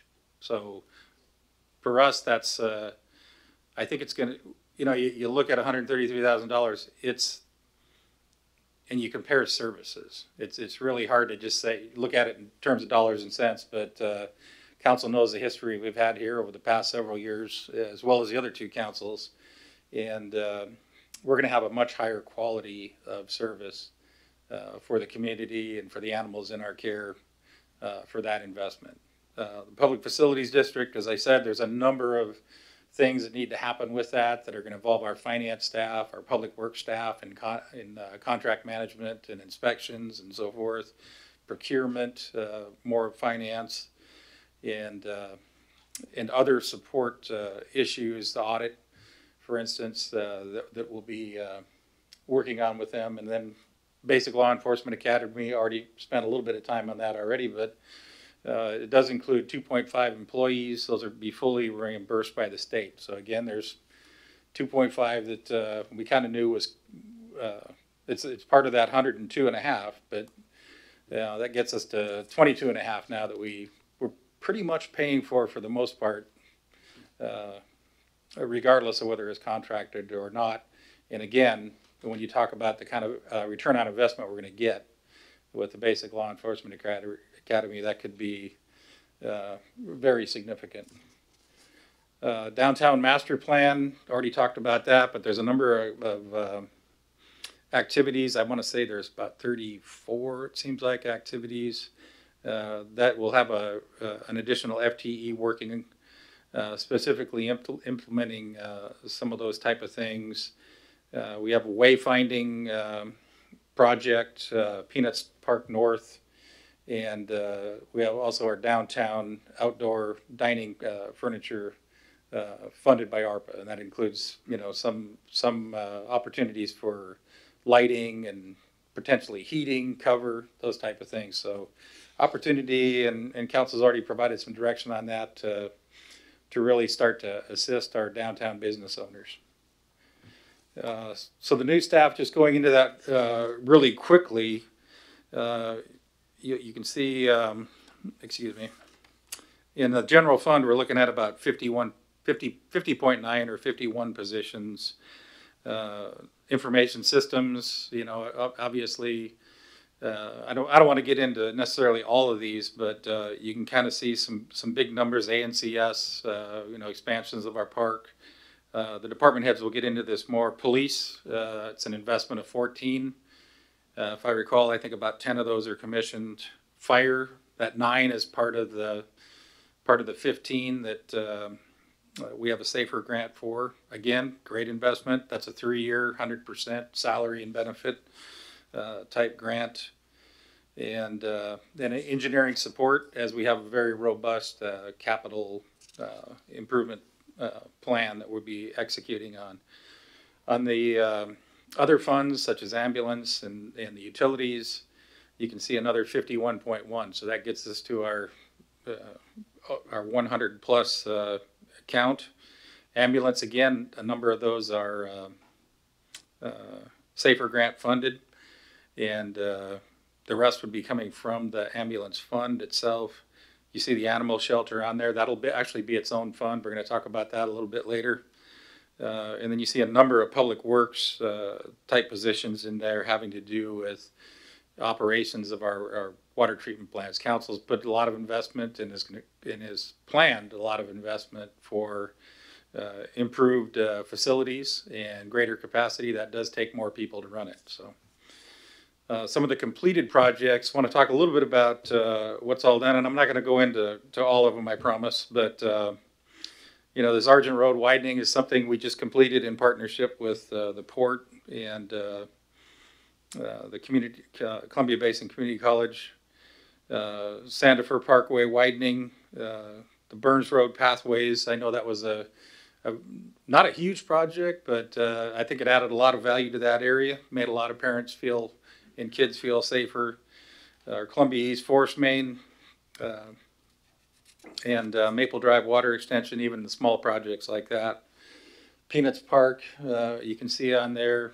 Palomino Parks, we have some great parks projects. And then, you know, the city's also, the Public Works Department's also in the last few years really started to ramp up our residential road preservation, and wanted to give that a nod too, because we're helping a lot of neighborhoods make some improvements there where there hadn't been in the past. So with that, I'm going to turn it over to the finance director to talk a little bit about carryover.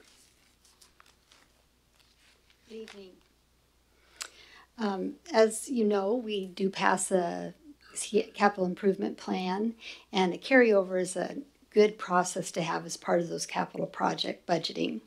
We introduced carryovers in the 2020 budget, and it is a recommended practice. And the reason for that is as capital projects often extend over more than 1 year, it allows us to not have to estimate at the end of 1 year what will be remaining to be spent in the next year. So instead of including that in the coming year's budget, we just have we carry over what does not get spent in the previous year. So we'll bring back to you a request to carry over those funds that were approved in the prior CIP, and we'll move them to the next year. And so you can expect to see that. Move to the next here. And next we're going to move to the department reports, and starting with the general fund. Do you want me to take that one? That's you. Okay. Here is a slide for the general fund. You can see that the expenses and revenues both are increasing as we go through the last many years. We have put a lot of effort into analyzing the general fund and have been helped by the departments. And so there's one slide. There's not. And then, of course, all the funds that are the departments that are coming make up the general fund, so they can talk more. They'll build into that first slide that we looked at. And so next is Public Works Engineering. I want to make one comment on the general fund slide. So if you look at the column farthest to the right, and you'll note expenses of 189 million and change, and revenues of about 180. So we got about a $9 million. We're spending a little bit more than $9 million. We certainly have the fund balance for that. A lot of that is one-time. Actually, most of it's one-time dollars. So we're going to use some fund balance to get some projects done, such as about $1.5 million in improvements to this building. There's debt service. Yeah, debt. We have new debt service on the tax increment finance area, and right now we're calculating that as all that debt service and no real increase in the property tax. That's probably not going to happen, but we, as we've shared with you before, we've kind of walked through the TIF project. There's going to be a few hungry years there at the beginning before the increment starts to pay its way, and then we'll start to see more revenues coming in there due to higher increased increment between pre-development and developed state, as well as sales tax, utility tax, those other taxes. As they start to roll in, be a great return on investment for the city and be able to handle that additional debt. So that's about half of it right there. And there's a few other things outlined in my budget message to you. I don't want to necessarily get into all that tonight. This is just really more of a primer. So with that, Steve. Next slide. Good evening. For Public Works Engineering, there is a slight increase request for some additional staff. I think most of council members have seen the presentations that Public Works Engineering has presented this past year, and there is a lot of work going on. And so we are looking at adding some additional staff members to help accommodate all the additional projects that we are taking on. One of them is another CIP inspector. Another one is a traffic engineer. And so we're very much looking forward to that. We think Pasco has now reached the time where a full-time traffic engineer would be very, very helpful to the community. And then we also have the need for someone who helps us with the financial portions of our grants as well. We have a lot of state and federal grants that require specific information that needs to go to them. And we just feel like we're going to get a better return on our grant and loan money by having that person. So that's the proposal for engineering. The accomplishments that we've done this year, you can see that, or through this biennium, you can see the Lewis Street overpass. I think most people have seen that. We've done the Northwest Sewer. We completed that LID, and we also started another one. And so we'll be moving that one forward. We've done a sewer comprehensive plan. We've looked at a lot of funding opportunities, and so far we've come up with $66 million in grants and low interest loans. Moving on, then we get into the utilities and streets, and we've done a lot of overlay projects.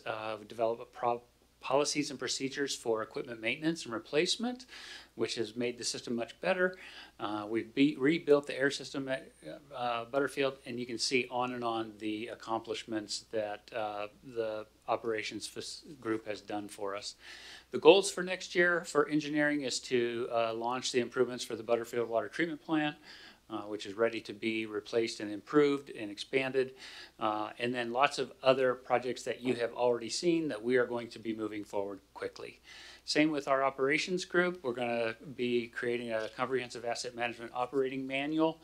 And then a new operations facility is going to be designed and hopefully get some money to get it constructed. And then other things you can see on the list that are there that we are going to be looking forward to. Bravo on the no question, just comment. Bravo on the 66 million procurement of grants and all of those other things that you just mentioned so quickly that they're already gone from my brain. Okay, great. And then I just point out on this slide too, we have a little bit more in the way of expenditures than revenues in the far right column for the biennium. That's basically fund balance, bond proceeds, things like that that are for planned improvements that that some are already in progress, but that we've been working on for, last few years. Street fund, Steve, did you want to talk about? The street fund is, again, some of this is related to the traffic engineering position, but we are looking at expenses increasing a little bit just to cover all the additional streets. The annexation areas has increased the area that we have to operate and maintain. And obviously the growth that we're seeing with all the developments adds to the infrastructure that the street fund is required to take care of. Okay, Colleen.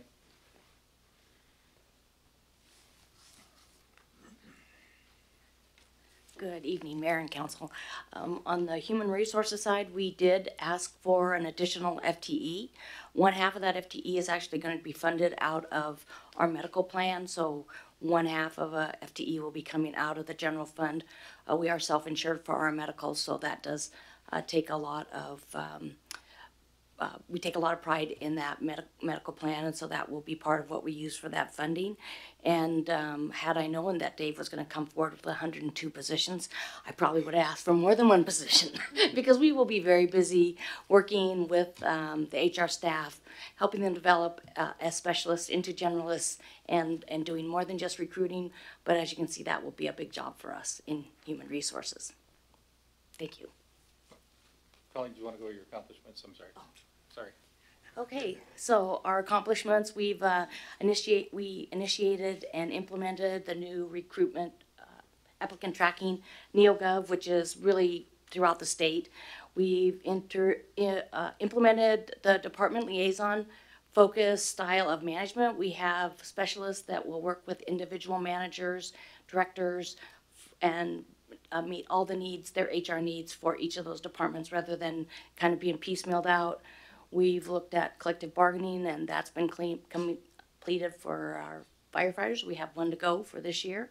And then we're looking at our methodology for storage of documents. And our goals, we're going to be looking at reviewing and updating the municipal code and our administrative orders. We'll be looking for a new third-party administrator in regards to some better service for our employees on our health plan.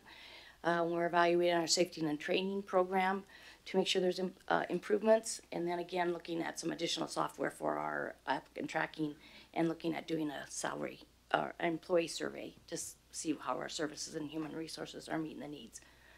You could just get, there you go. Great. So, sorry, just one quick question, Colleen, before you run off. Your point about 100 employees and how much it takes to onboard, to hire, post-hire, onboard, and just coordinate that whole thing, I think that's well received. And I see Dave averting his eyes because I think he's in agreement that at very least temporary support, if it's going to be a big ramp up for a bit, seems like it would be money well utilized. There is nothing more frustrating than being a manager or employee and you can't get any HR time because they're just slammed back to back and overbooked. So certainly I'd be supportive of understanding if there is an impact, what that looks like. Thank you, I appreciate that. And we will try to put a good plan in place so people can kind of understand that, how that process will work for us and what we're able to fill and the priorities of filling those positions. We're already working on police and fire, so we've got a big jump on that, and animal shelter. So thank you. Director Chapin, may I offer one more? Sure. I don't know if this goes to you or it goes to Fire Chief Gear, but I noticed on the packet that it says that we're hiring about 12.6 within EMS ambulance staff, and wondering if there is, or suggesting if there is the change to hire throughout the year as opposed to once a year for those positions. Well, we do hire throughout the year. We develop lists for those and hire throughout the year from those in accordance with civil service rules. And again, that's part of what we're looking for in our budget this year, is doing some of our testing, outsourcing that through public safety testing. So that does allow for us to have a little bit diversified and not have as much focus out of our internal HR staff. Thank you. Thank you. Okay, now, thank you. Hello again. I'm here with the Finance Department. The Finance Department is made up of the accounting staff and accounts payable and payroll and accounts receivable are part of that, and then also utility billing. So we do have a request for 2 new staff members, which is a staff accountant to help the rollout or the change to the PFD Aquatic Center and support that effort, and also to provide a little more accounting support for the processed water reuse facility as it's growing. And then our other position is administrative assistant to help make documents and support the whole department as a whole. As far as accomplishments, this last 2 years, we spent a lot of time and effort on the American Rescue Plan Act and the utility and business grant programs. We supported the revenue requirements for ambulance, water, and sewer utilities. There are kiosks around town now that used to not be there. People can make cash payments to them, so there's a few of those located, one here, one out at the HAPO Center, and one at the PUD. Which is nice because they can use them after hours, a little more convenient.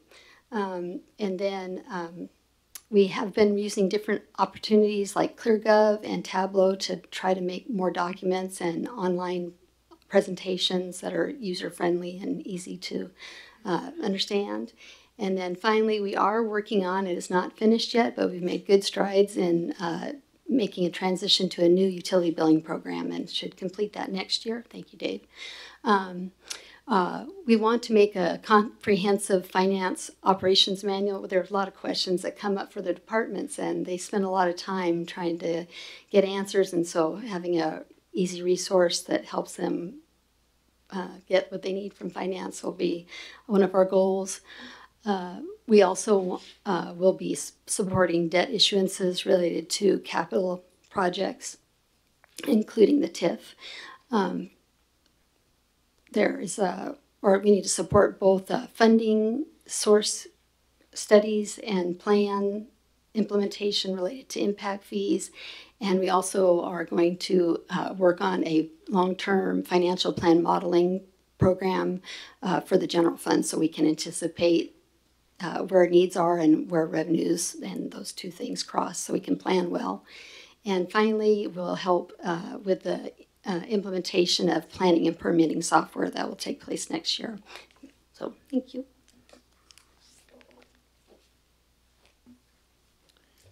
Okay, with community and economic development, we'll be asking for 4 new positions, although roughly 2.5 or almost 3 actually will be replacing the contract services we temporarily hire out for. We've been using those services for 4 to 5 years, depending on the position.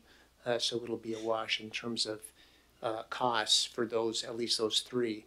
The 4th is a planner 2, which was hired mid-year this year to assist with simply workload and special planning efforts.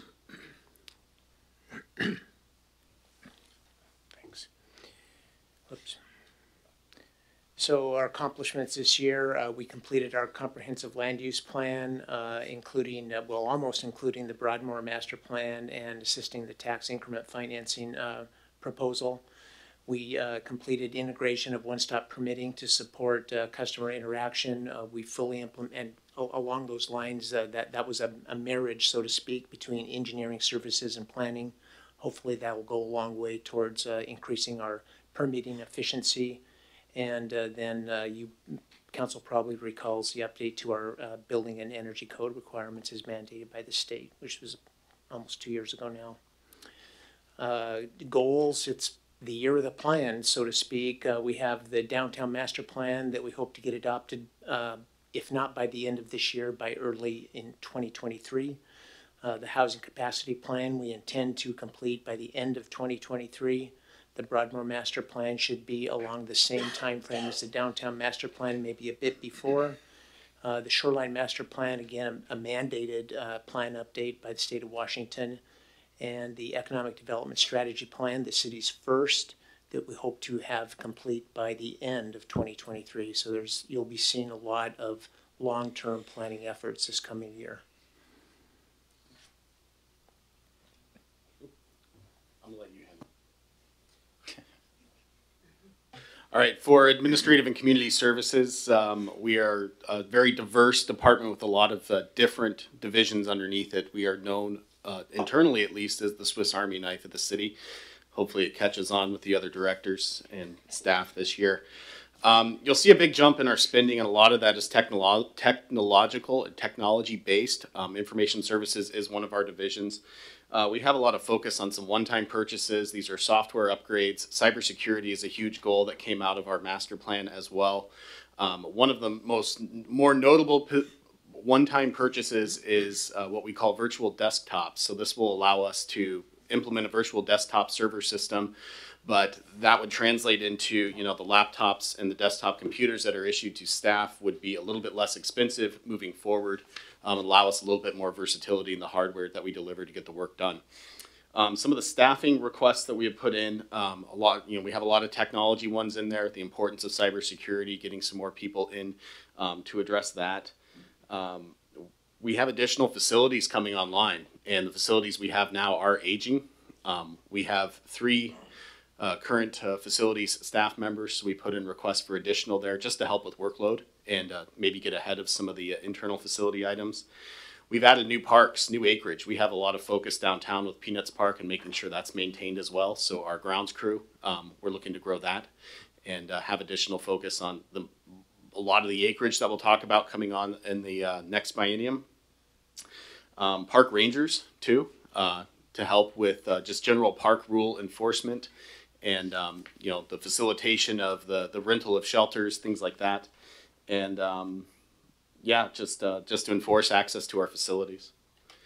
So some of our accomplishments, we're still implementing technological advances. Technology is such a foundation to our daily work for the community. I'm a big fan of master plans. We're in final review of our Parks Master Plan. It'll be introduced to council hopefully in November, if not December, as well as our Information Systems Master Plan, which is governing a lot of our efforts for staff deployment as well as technological advances. We've added new parks. Peanuts Park we talked about, Palomino Park. Recreation Services implemented the SEEK grant program. We were able to take low-income kids to do sports camps, high adventure hikes, and we did tours of UW, Eastern Washington, and WSU Pullman, and the Tri-Cities campuses for kids that may not be able to get out there and look at what college is like and take an individualized tour.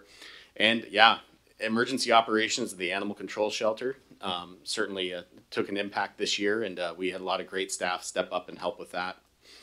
Our goals coming here, Mr. Zabel mentioned that we are staffing the animal shelter. We're going to have a new facility for them as well. That's about to go out to bid this week and hopefully commence construction in the coming months. We're adding new parks facilities. Schlegel Park is under contract. A Street's about to be deployed. MLK revisions and the pool bubble. We want to review park impact fees to make sure we're capturing that revenue to help with the new growth, and certainly implement our new permitting and code enforcement software, and just technological improvements to improve efficiency as we deliver services to the community. A question. Yes. If we can step back real quick.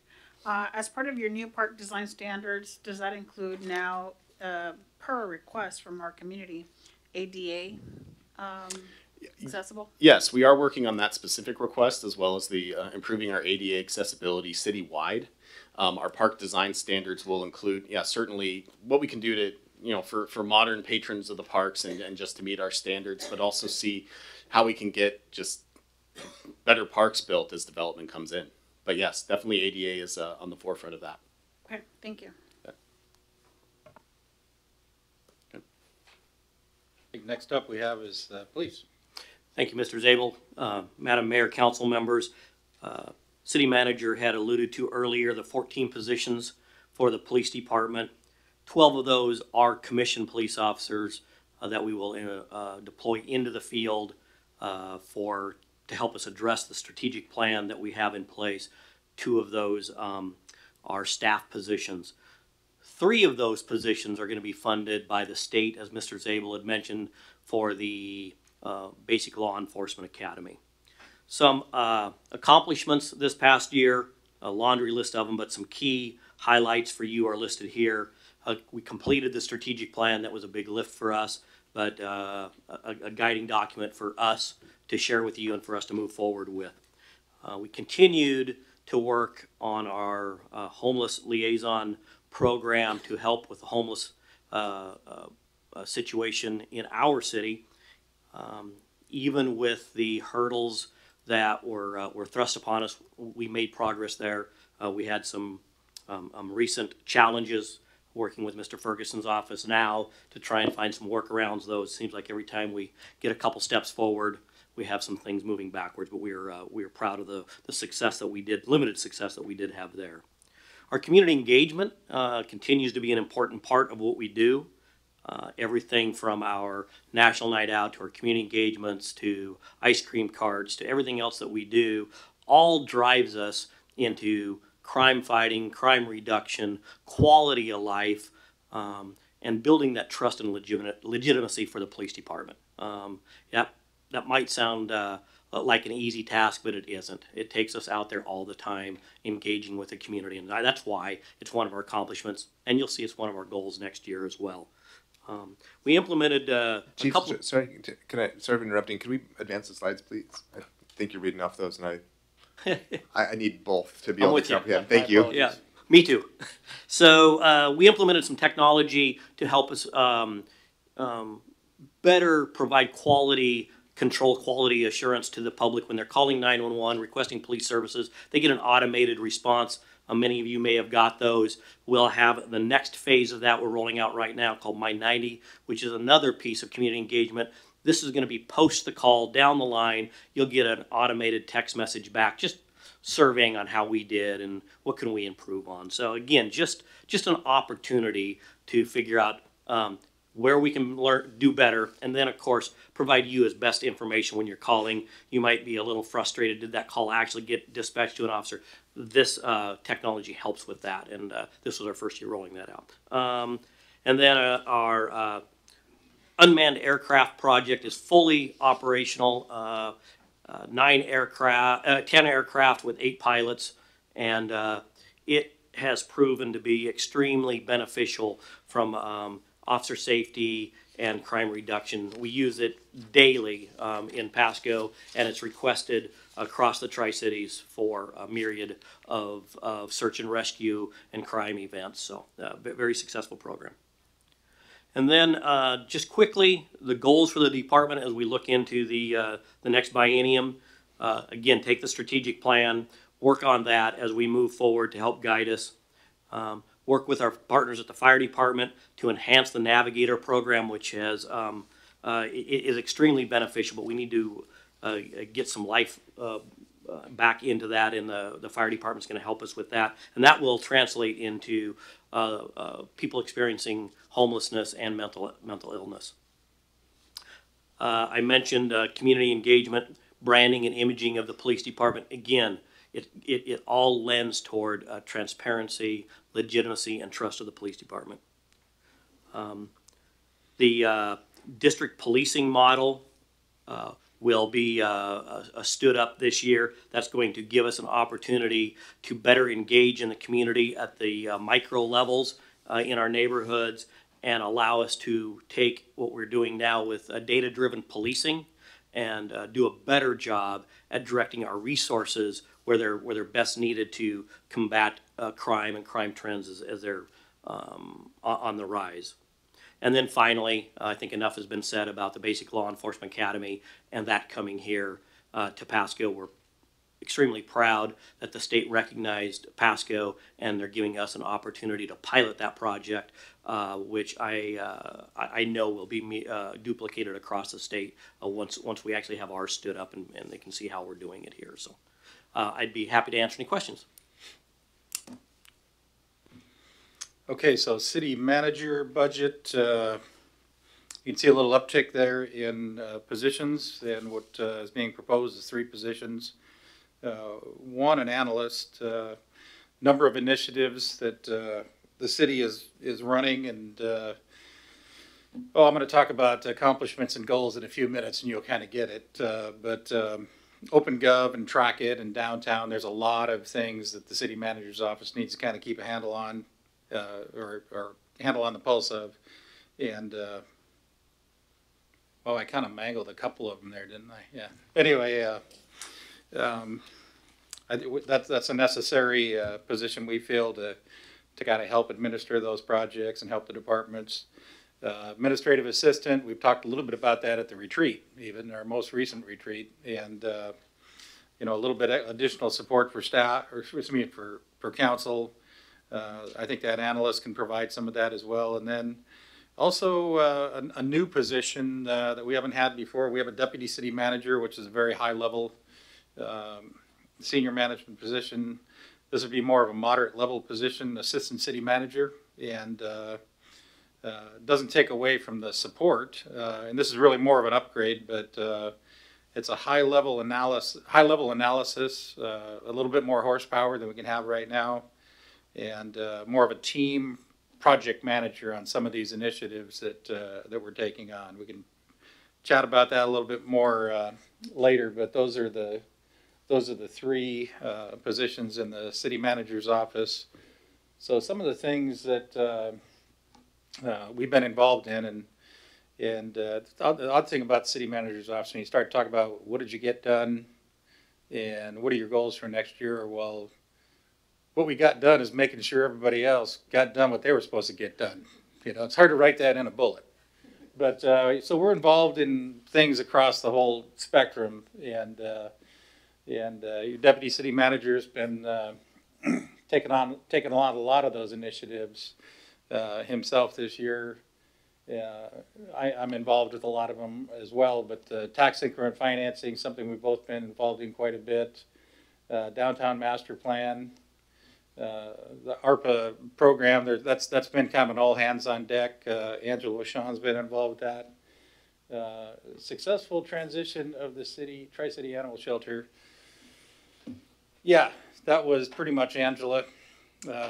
Our senior management analyst took that shelter on, and you know, it's come at the cost of other things not being able to get done, and which is one of the reasons for the additional staff request. We do have just side note, we do have the permanent shelter manager position out to add right now, and hopefully that'll be a successful recruitment, and we'll have Angela back full time in the office here shortly.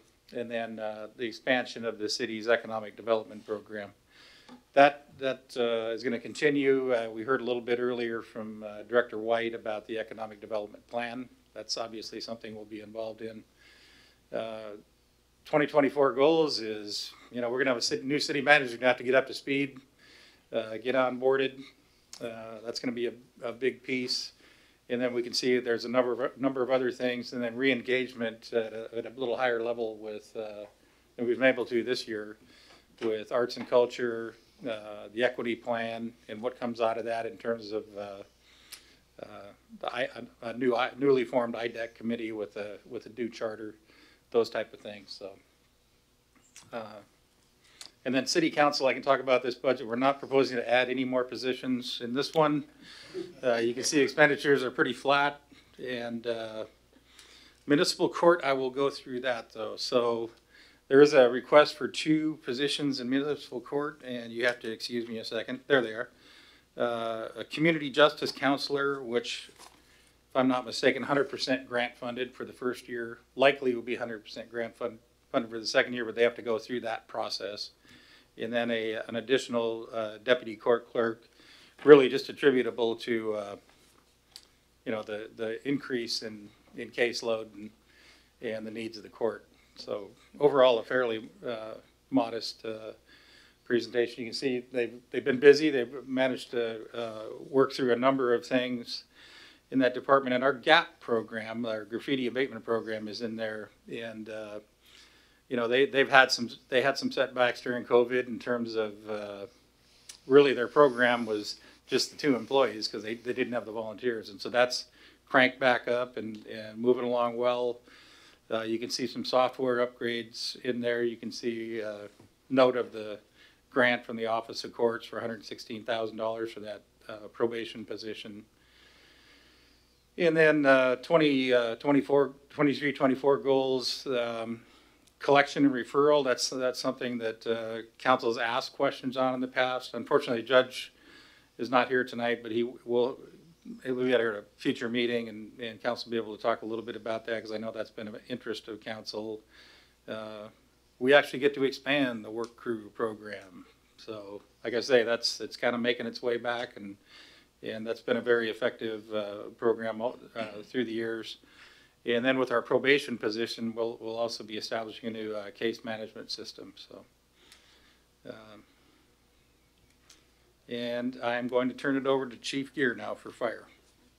Ed, are you doing it, or Chief? Yeah, I think I am. Chief Okay. Gear's dealing with some stuff at home right now. So, as alluded to earlier, we did get a SAFER grant. So on the general fund side, we're looking to fund or fill 6 positions with the SAFER grant. So it's fully funded for the first 3 years. We're converting 2 temporary positions that we had identified into full-time, so they're actually underneath there. So that's kind of a zero cost. It's been covered in overtime up to this year. And then as we've grown, as we bring stations 85 online in the next year or so, then we will need some additional help for our administrative assistant, and also just a logistics manager, so we can get the battalion chief down doing what he needs to be doing, managing the shift, while the logistics person helps manage day-to-day operations of the city. So some of the things, so that's where we're at with the personnel. So some of our accomplishments this year. Oh, do we want to do ambulance at the same time? Let's do ambulance, yeah. Okay. Follow up on ambulance as well. You heard 12.6. 9 of those are from the SAFER grant, so total for 15, split between 9 to 6 ambulance to fire.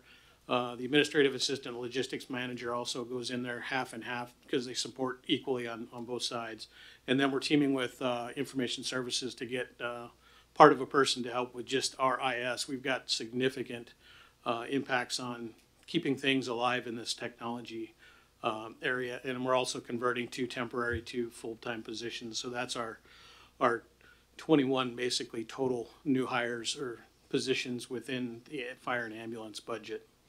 So with that, we'll move on to the accomplishments of what we did. We relocated both 83 and 84 successfully. The headquarters for the department now is located at Station 4 in the center of the city, so we're actually with one of the fire stations instead of being separated, so we have a much better working relationship with that and the community.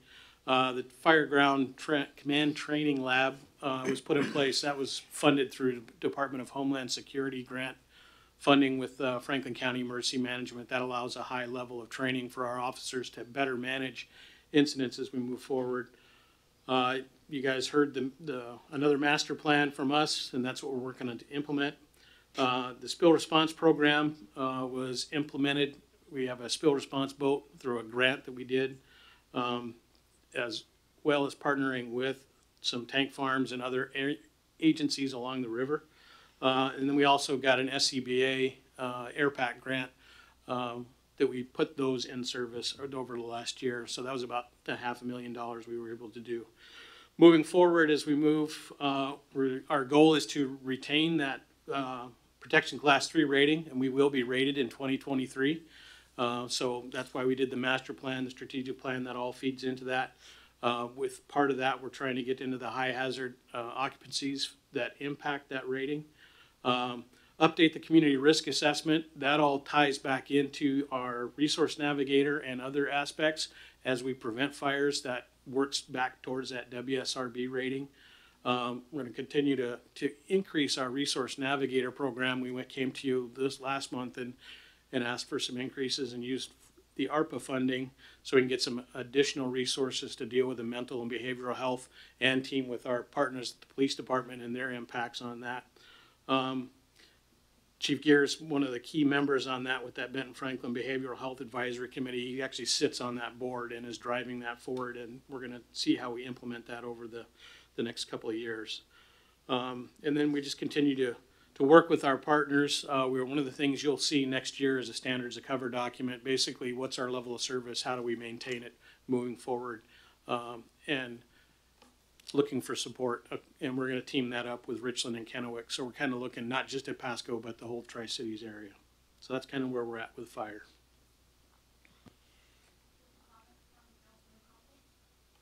Yeah, city manager's able, real quick, back to your goals. We're covering a lot of information about the master plan, and I just wanted to ask the question directly. Has our process in streamlining these goals helped you be more flexible and efficient with accomplishing all the work that we've covered and then some? Before, our goals, for those of us who are in the audience who may be not familiar, they were strictly bulletized, and I think that a lot of the stuff that was maybe here would have been up there, but then we would have probably missed opportunities. Does that sound about right? Yeah, I think that's an accurate statement. Certainly the master plan efforts that the different departments have accomplished and the city councils reviewed. In some cases, other committees have reviewed before city councils. A lot of work goes into those, and staff is very familiar with them. And taking them as a more holistic step forward rather than pulling pieces out of them, I think will benefit the city in the long run. Yeah, it sounds like it. I mean, just the sheer volume of stuff that we've covered already so far has been impressive. And again, we've whittled down our council goals from a very lengthy document to something that's a little more streamlined. Seems a lot more agile, a tool for you guys to use and are utilizing. So thank you. That gives us more excuses to ask for stuff too, by the way. Okay, so golf course fund, Director Retka, you want to touch base on that? This reflects the change in the contract. Yeah, we went from sort of the management agreement with Courseco for the golf course to just the straight lease year over year. Courseco taking responsibility for the business operations and thus the financials. We do have some revenue enhancements should we have a really good year of revenue. That'll be dictated year by year. So yeah, it's significantly reduced, but don't let that dissuade anyone from going to one of our good golf facilities in the Tri-Cities right here in Pasco. Okay, CBDG Director White's going to walk us through that again. Or what? Maybe I apologize. Finance Director is going to walk us through that. Good evening.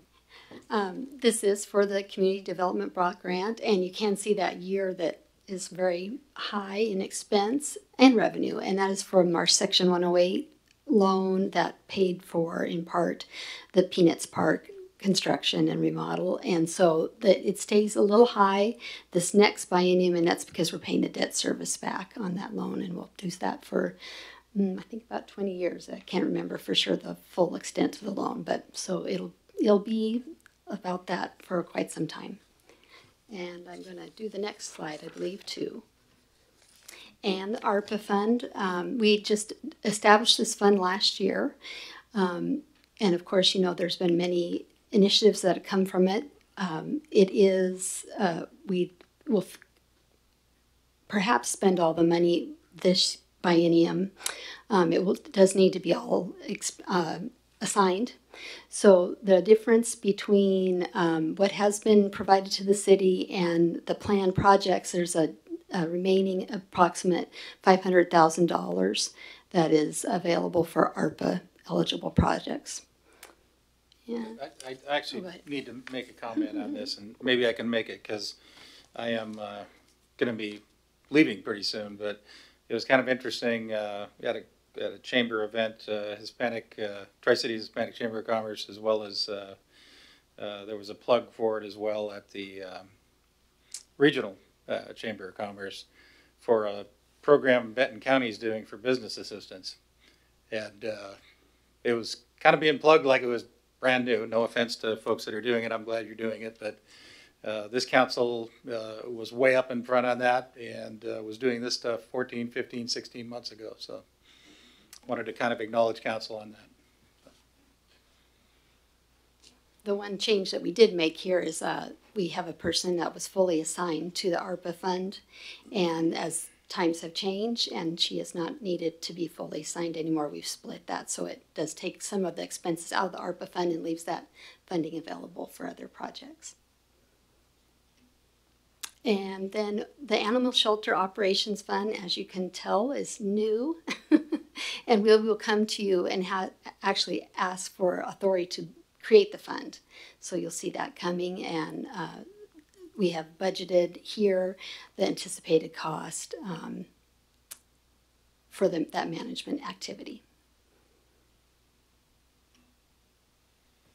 So this next slide is basically just a listing and a status of a number of plans and efforts that has been underway over the past year or so.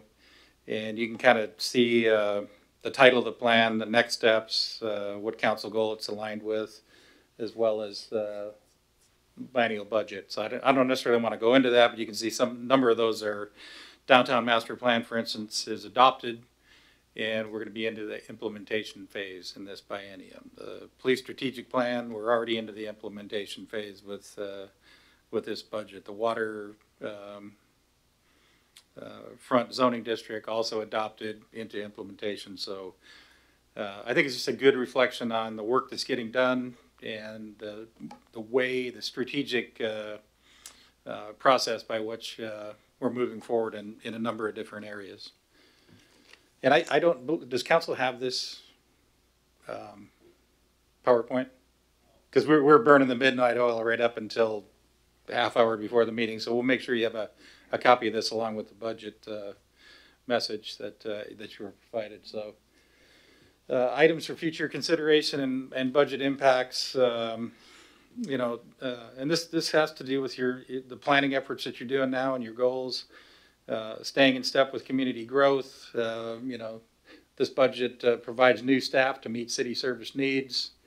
Our capital projects and funding, you'll note 225 million. I said those are funded projects. That's pretty exciting. That when I got here, our 6-year CIP was $200 and something million for 6 years. So council's getting a lot of stuff done. You heard a lot of discussion tonight about alignment of our resources, and you can see where we're trying to leverage cost centers and try to extend our staff and their ability and their reach as far as we can. Equity of impact, you know, we have a number of initiatives going on. The traffic impact fee, something that we're going to be working on, not to be confused with the other TIF. This is often called TIF too. But right now we only have a fee associated with I-182, and I want to say we're $42 a peak hour trip. Does that sound about right? That's a pretty low amount. Yeah, and that's a very old number. We're in the process of evaluating that, and we'll be working with the public, our developer group, and then later the council to share that. Fire impact fee. We have a lot of growth that's going to occur up in the northwest part of the city. There's going to be a need for a fire station 86 up in that area. Also, there's a need for us, you know, right now, a need on the horizon, near-term horizon, for a fire station 87 in the industrial area. And those are things that the people that are causing those impacts should have a upfront role in playing, rather than getting us behind, for instance, in our community rating, and then all the taxpayers paying for it. So, and then our capital expansion fee. Those again have not been updated a long time for water, sewer, some of those other utilities. So we're doing that fee analysis as well. Capital investment for the TIF area. Again, that's, you know, $39 million. Tax increment financing. Council will be considering that ordinance, and we've talked a lot about it, so I'm not going to necessarily get into it tonight, but you could be considering adoption of that ordinance next week. And I think probably, I guess the short takeaway on that is that's going to provide for and allow for a much higher quality development and a lot higher return on investment, basically forever for the city. I mean, it's the difference between mini storages and RV centers. Not that there's anything wrong with those; those are great. But we have a great opportunity on a piece of property that's 700 acres on an interchange on an interstate freeway in the middle of the Tri-City. So we need to maximize that opportunity the best we can as a city. planning efforts in the biennium. Did we just cut? My apologies on that. So action items completed in the budget process itself. Council approved last week the ad valorem property tax ordinance, acceptance of a SAFER grant. Those are things you've already done, as well as approval to manage the animal shelter. And again, you saw those reflected in the budget proposal. Still yet to talk about, and I think that's probably slated for November 7th, talk a little bit about ambulance rate study and the results of that. Adopt the biennial budget, and then approve the creation of the animal shelter fund as discussed by the finance director just a few minutes ago. Just a little bit of a schedule here. So TIF next week, budget document provided the council. We need a few more days to get that to you. So trying to get you that in plenty of time so you got some time to take a good look at it. You do have a fairly comprehensive budget message in here, several pages long, but that'll get you an opportunity 4 or 5 days prior to the November 7th meeting. First reading of the budget hearing and public hearing. First reading of the budget and public hearing will be on 11/7, and then a couple weeks to kind of digest all you've heard, let the public digest what they've heard, and a second reading of the budget ordinance and public hearing on the 21st. So that's kind of the schedule right now. Certainly that's council's purview. If I would just advise that we do need to have the budget adopted prior to the end of the year. That's statutory, so that has to happen. And this was a big leap, this budget, I'll say. You know, I don't think I can tell you for sure, for a fact, I've never proposed 100 additional FTEs, but I think you look through that and what the basis of those are. I think it's a very reasonable request given where we're at. City of Pasco it's evolved. It's no longer a small city. And I will also note that because of the conditions over the last couple of years, maybe a little bit extra conservative, and now we need to provide you. Folks are paying those taxes. They need those services. So it doesn't do the public any good for us to sit on a pile of money. You know, we need to be responsible about having sufficient reserves and building sufficient reserves, but excess reserves is just services not being provided to the public. So this is my final budget to council, and I thank you for letting me do this 2 weeks early. And I thank finance staff and the rest of the staff for really hitting it hard to get these numbers together and allow this presentation. For Adam, I didn't want to put him in the position as the interim city manager and a candidate coming to you and asking you for 100 employees. That would have been really awkward for him, I think, you know. And even if you get mad at me, I'll be cool with it next week. So yeah, but yeah, I want to also thank this council and the councils prior that I've worked with in the last 8 years for your guidance and support over the time I've been here. I can honestly say, including this budget, that this Pasco has probably been it's been the most challenging and satisfying and productive time of my 42-year career in local government, in large part due to support and guidance from the councils that we've had, this council and prior councils, but also in large part to the credible team of professionals that we have working in the city that put their heart and their backs and their hearts into, or heart, backs, and soul into the bettering our community. So that concludes my trailer for you. And you'll see a little bit more of this on the 7th. You'll get your document, as I said, in about a week or so. And I wish council the best in working through this budget. And if you have any questions, Right there, yeah. That's the way Thank to you. go. Any questions, please delegate to City Manager Adam Lincoln. Thank you so much, Dave.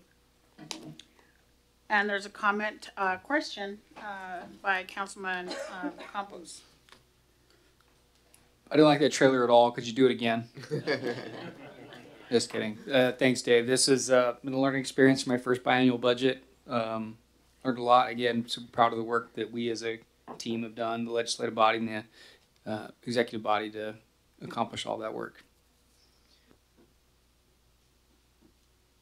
Any further questions or comments? Comment from Mayor Pro Tem Maloney. Thank you, Mayor Barajas, and thank you, City Manager and staff. I do know how much work goes into this, and there's a lot to this. You know, one of the questions I've already tipped my hand on a couple times is that I'm going to ask, you know, is this implementing the master plans? I took one example of that and I looked at the police. The police asked for 14 FTEs, and I went back and looked at the master plan and go, okay, what did the master plan recommend and in what areas? And master plan recommended a total of 24 people, and so this is a down payment. And I'm not to say that all master plans aren't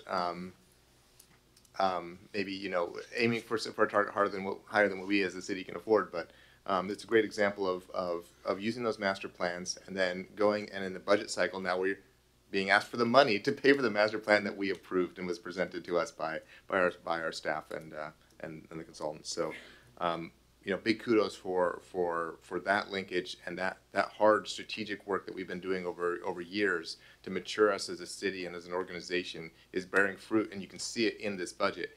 Even though you're asking for an absolutely absurd number of people for a city of our size, every one of those is justified and ties back to actions that we as a council have been briefed on for services that we believe that the city needs, and that we have approved most of them through those strategic plans. So love the linkage, love the connection there. So yeah, even though that's a shocking number, Dave, I'll be honest, I did not expect that coming into here. I have questions, but they're on the fringes, not the core. So I did send you an email earlier today with that number in it, and you never responded, so I knew you were shocked. I may be a little busy too. Okay, sure.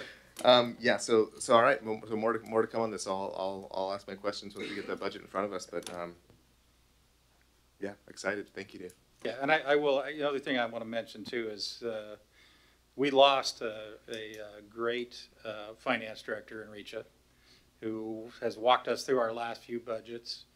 And one thing she did do is also create a great team. And so these numbers are tight. Finance director and the finance manager, they didn't lose a step. I have a great deal of confidence in this budget that it all ties back together, and it says what it says, and it can be backed up. So yeah. Thank you very much. Any further questions or comments? I just want to say thank you for getting this budget in front of all of us. Wasn't expecting this budget message, and it's really thorough on what's been accomplished in terms of master plans, but also want to say that this is my first budget biennium as well in person.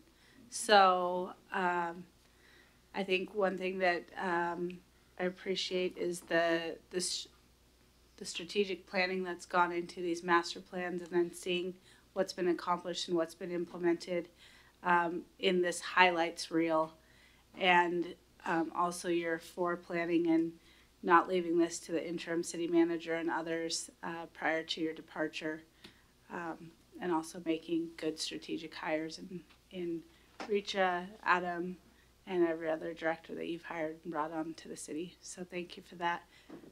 I won't be in person next Monday for our TIF meeting. I'll be remote. So I just want to say thank you for your service to the city of Pasco too.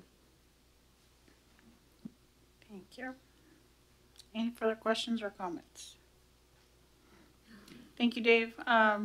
Excellent work by staff, finance directors, everyone on board. Excellent presentation. It is a high number of staff that you're requesting. However, we do need it. We are growing and looking forward to seeing some numbers on this. Moving on to our very last item. Item D, Resolution Argent Road Phase 1 Project Acceptance by Director Worley. Good evening, Madam Mayor. I'd like to turn this over to Maria Serra, our Capital Improvement Program Manager. Good evening, Mayor and council members. This is going to be so fast. So we are presenting to you a resolution to accept the work of culvert construction for the work performed at Argent Road between 20th Avenue and Saraceno Way. This is phase 1 of the Argent project. There's 3 projects. Phase 1 is the one we're talking about. Phase 2 is currently in construction. Phase 3 is expected to be in construction next year. And what you're seeing in the screen is just vicinity map, construction cost, and change order amount under 1%, or just about 1%. It's not under, it's just about 1%. Due to some non-located utilities and some changes to striping that need to happen. And then the fun part now is seeing the pictures, before pictures, during pictures, and you're seeing we were widening the road, adding pedestrian facilities, a multi-use pathway on one of the sides of the street, new traffic signal, new islands, ADA compliant ramps, all the things. And here you see it is happening, this whole construction, the new cabinet for the signal, the pathway, the additional lane, and this is the complete project. Real fast, almost a video. Okay, and that's it. I'll take any questions. That was way too quick. Super quick. You guys win my gold star again for tonight. I'll keep this brief. I don't need the answers tonight. I'm curious to see what metrics we have on traffic safety, accident, like have they reduced? I know that as a student at CBC that it was always congested, so I'd like to see some metrics on it, just out of curiosity. Again, it doesn't have to be tonight. Tomorrow would be great. You mean like in 2 hours or? Yeah. Well.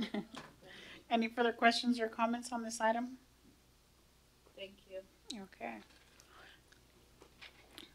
Let me go back to my agenda here.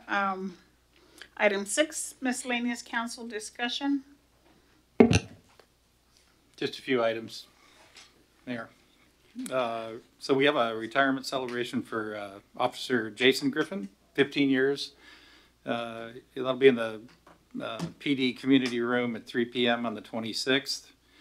And then we have Sylvester Street Safety Improvement Project is going to be holding its second open house on November 10th, so a little ways out, but mark your calendar, 6 p.m. in the council chambers.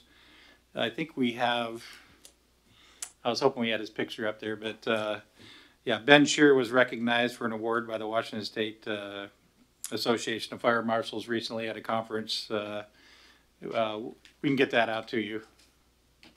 Maybe. There it is. There he is.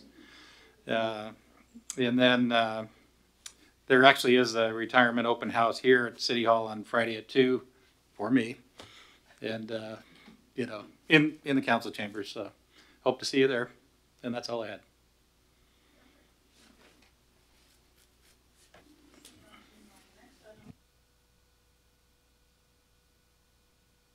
Thank you. Next item on my agenda, executive session. I believe we have a need for an executive session. We had a couple items, yes. I have update on the IAFF. Negotiations, union negotiations. Which items is under? I don't have a, so I was not provided with the, yeah, no. Is this potential litigation? Is this?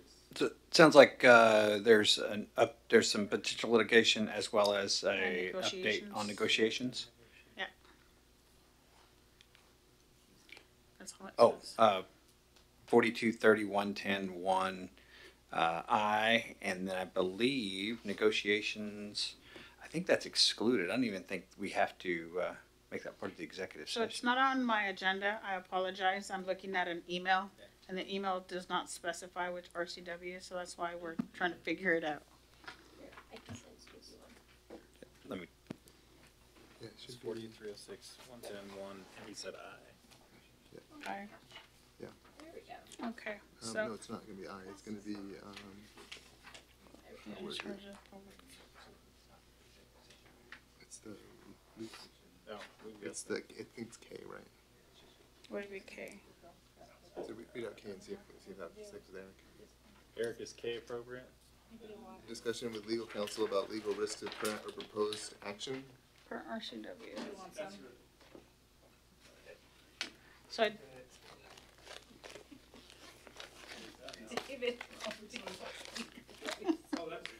I'm gonna eat these all. They can't be my name.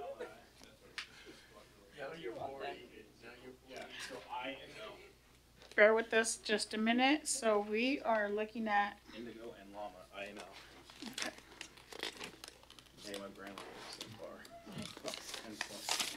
Here we go. We are looking at discussion with legal counsel regarding agency enforcement actions per RCW 42.30.110 LI and. So, no, that was I. Just I. Okay, just I. And then we're gonna have discussion with legal counsel about, L. There's no L. There's no L. oh, here's L. So if you look at that, that's a separate RCW, so we're not actually under executive session, it's a separate meeting, it's not covered by open public meetings, that's why it's a Okay. separate RCW, I believe. Second page is the discuss collective bargaining unit negotiations per Right. RCW 42.30.140 sub 4. Great. Okay. Be in with I'm him keeping and these how long? together. How long and with him? For how long? How long and with him? 10 minutes. It is 10:20. We will be meeting for 10 minutes with council, and we'll be back. City manager, deputy city manager, staff will be joining us to return at 10:31.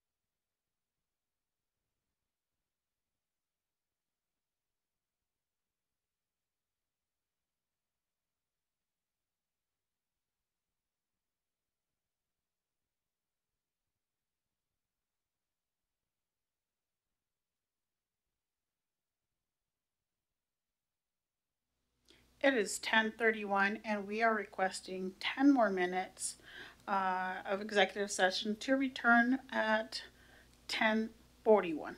Thank you.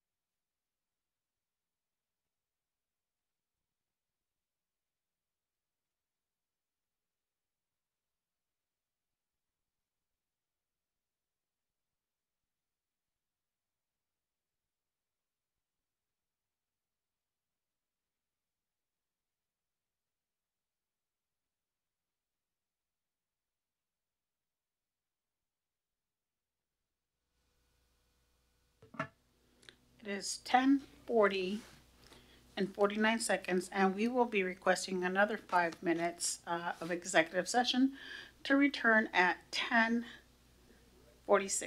Thank you.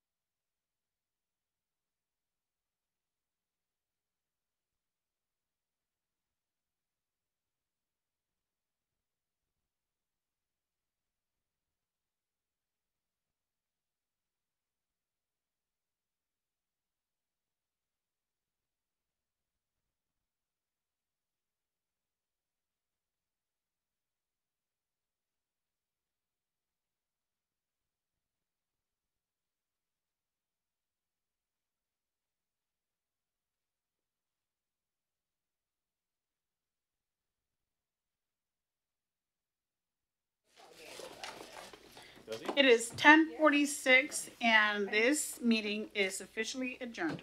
Thank you, everyone. Have a great night.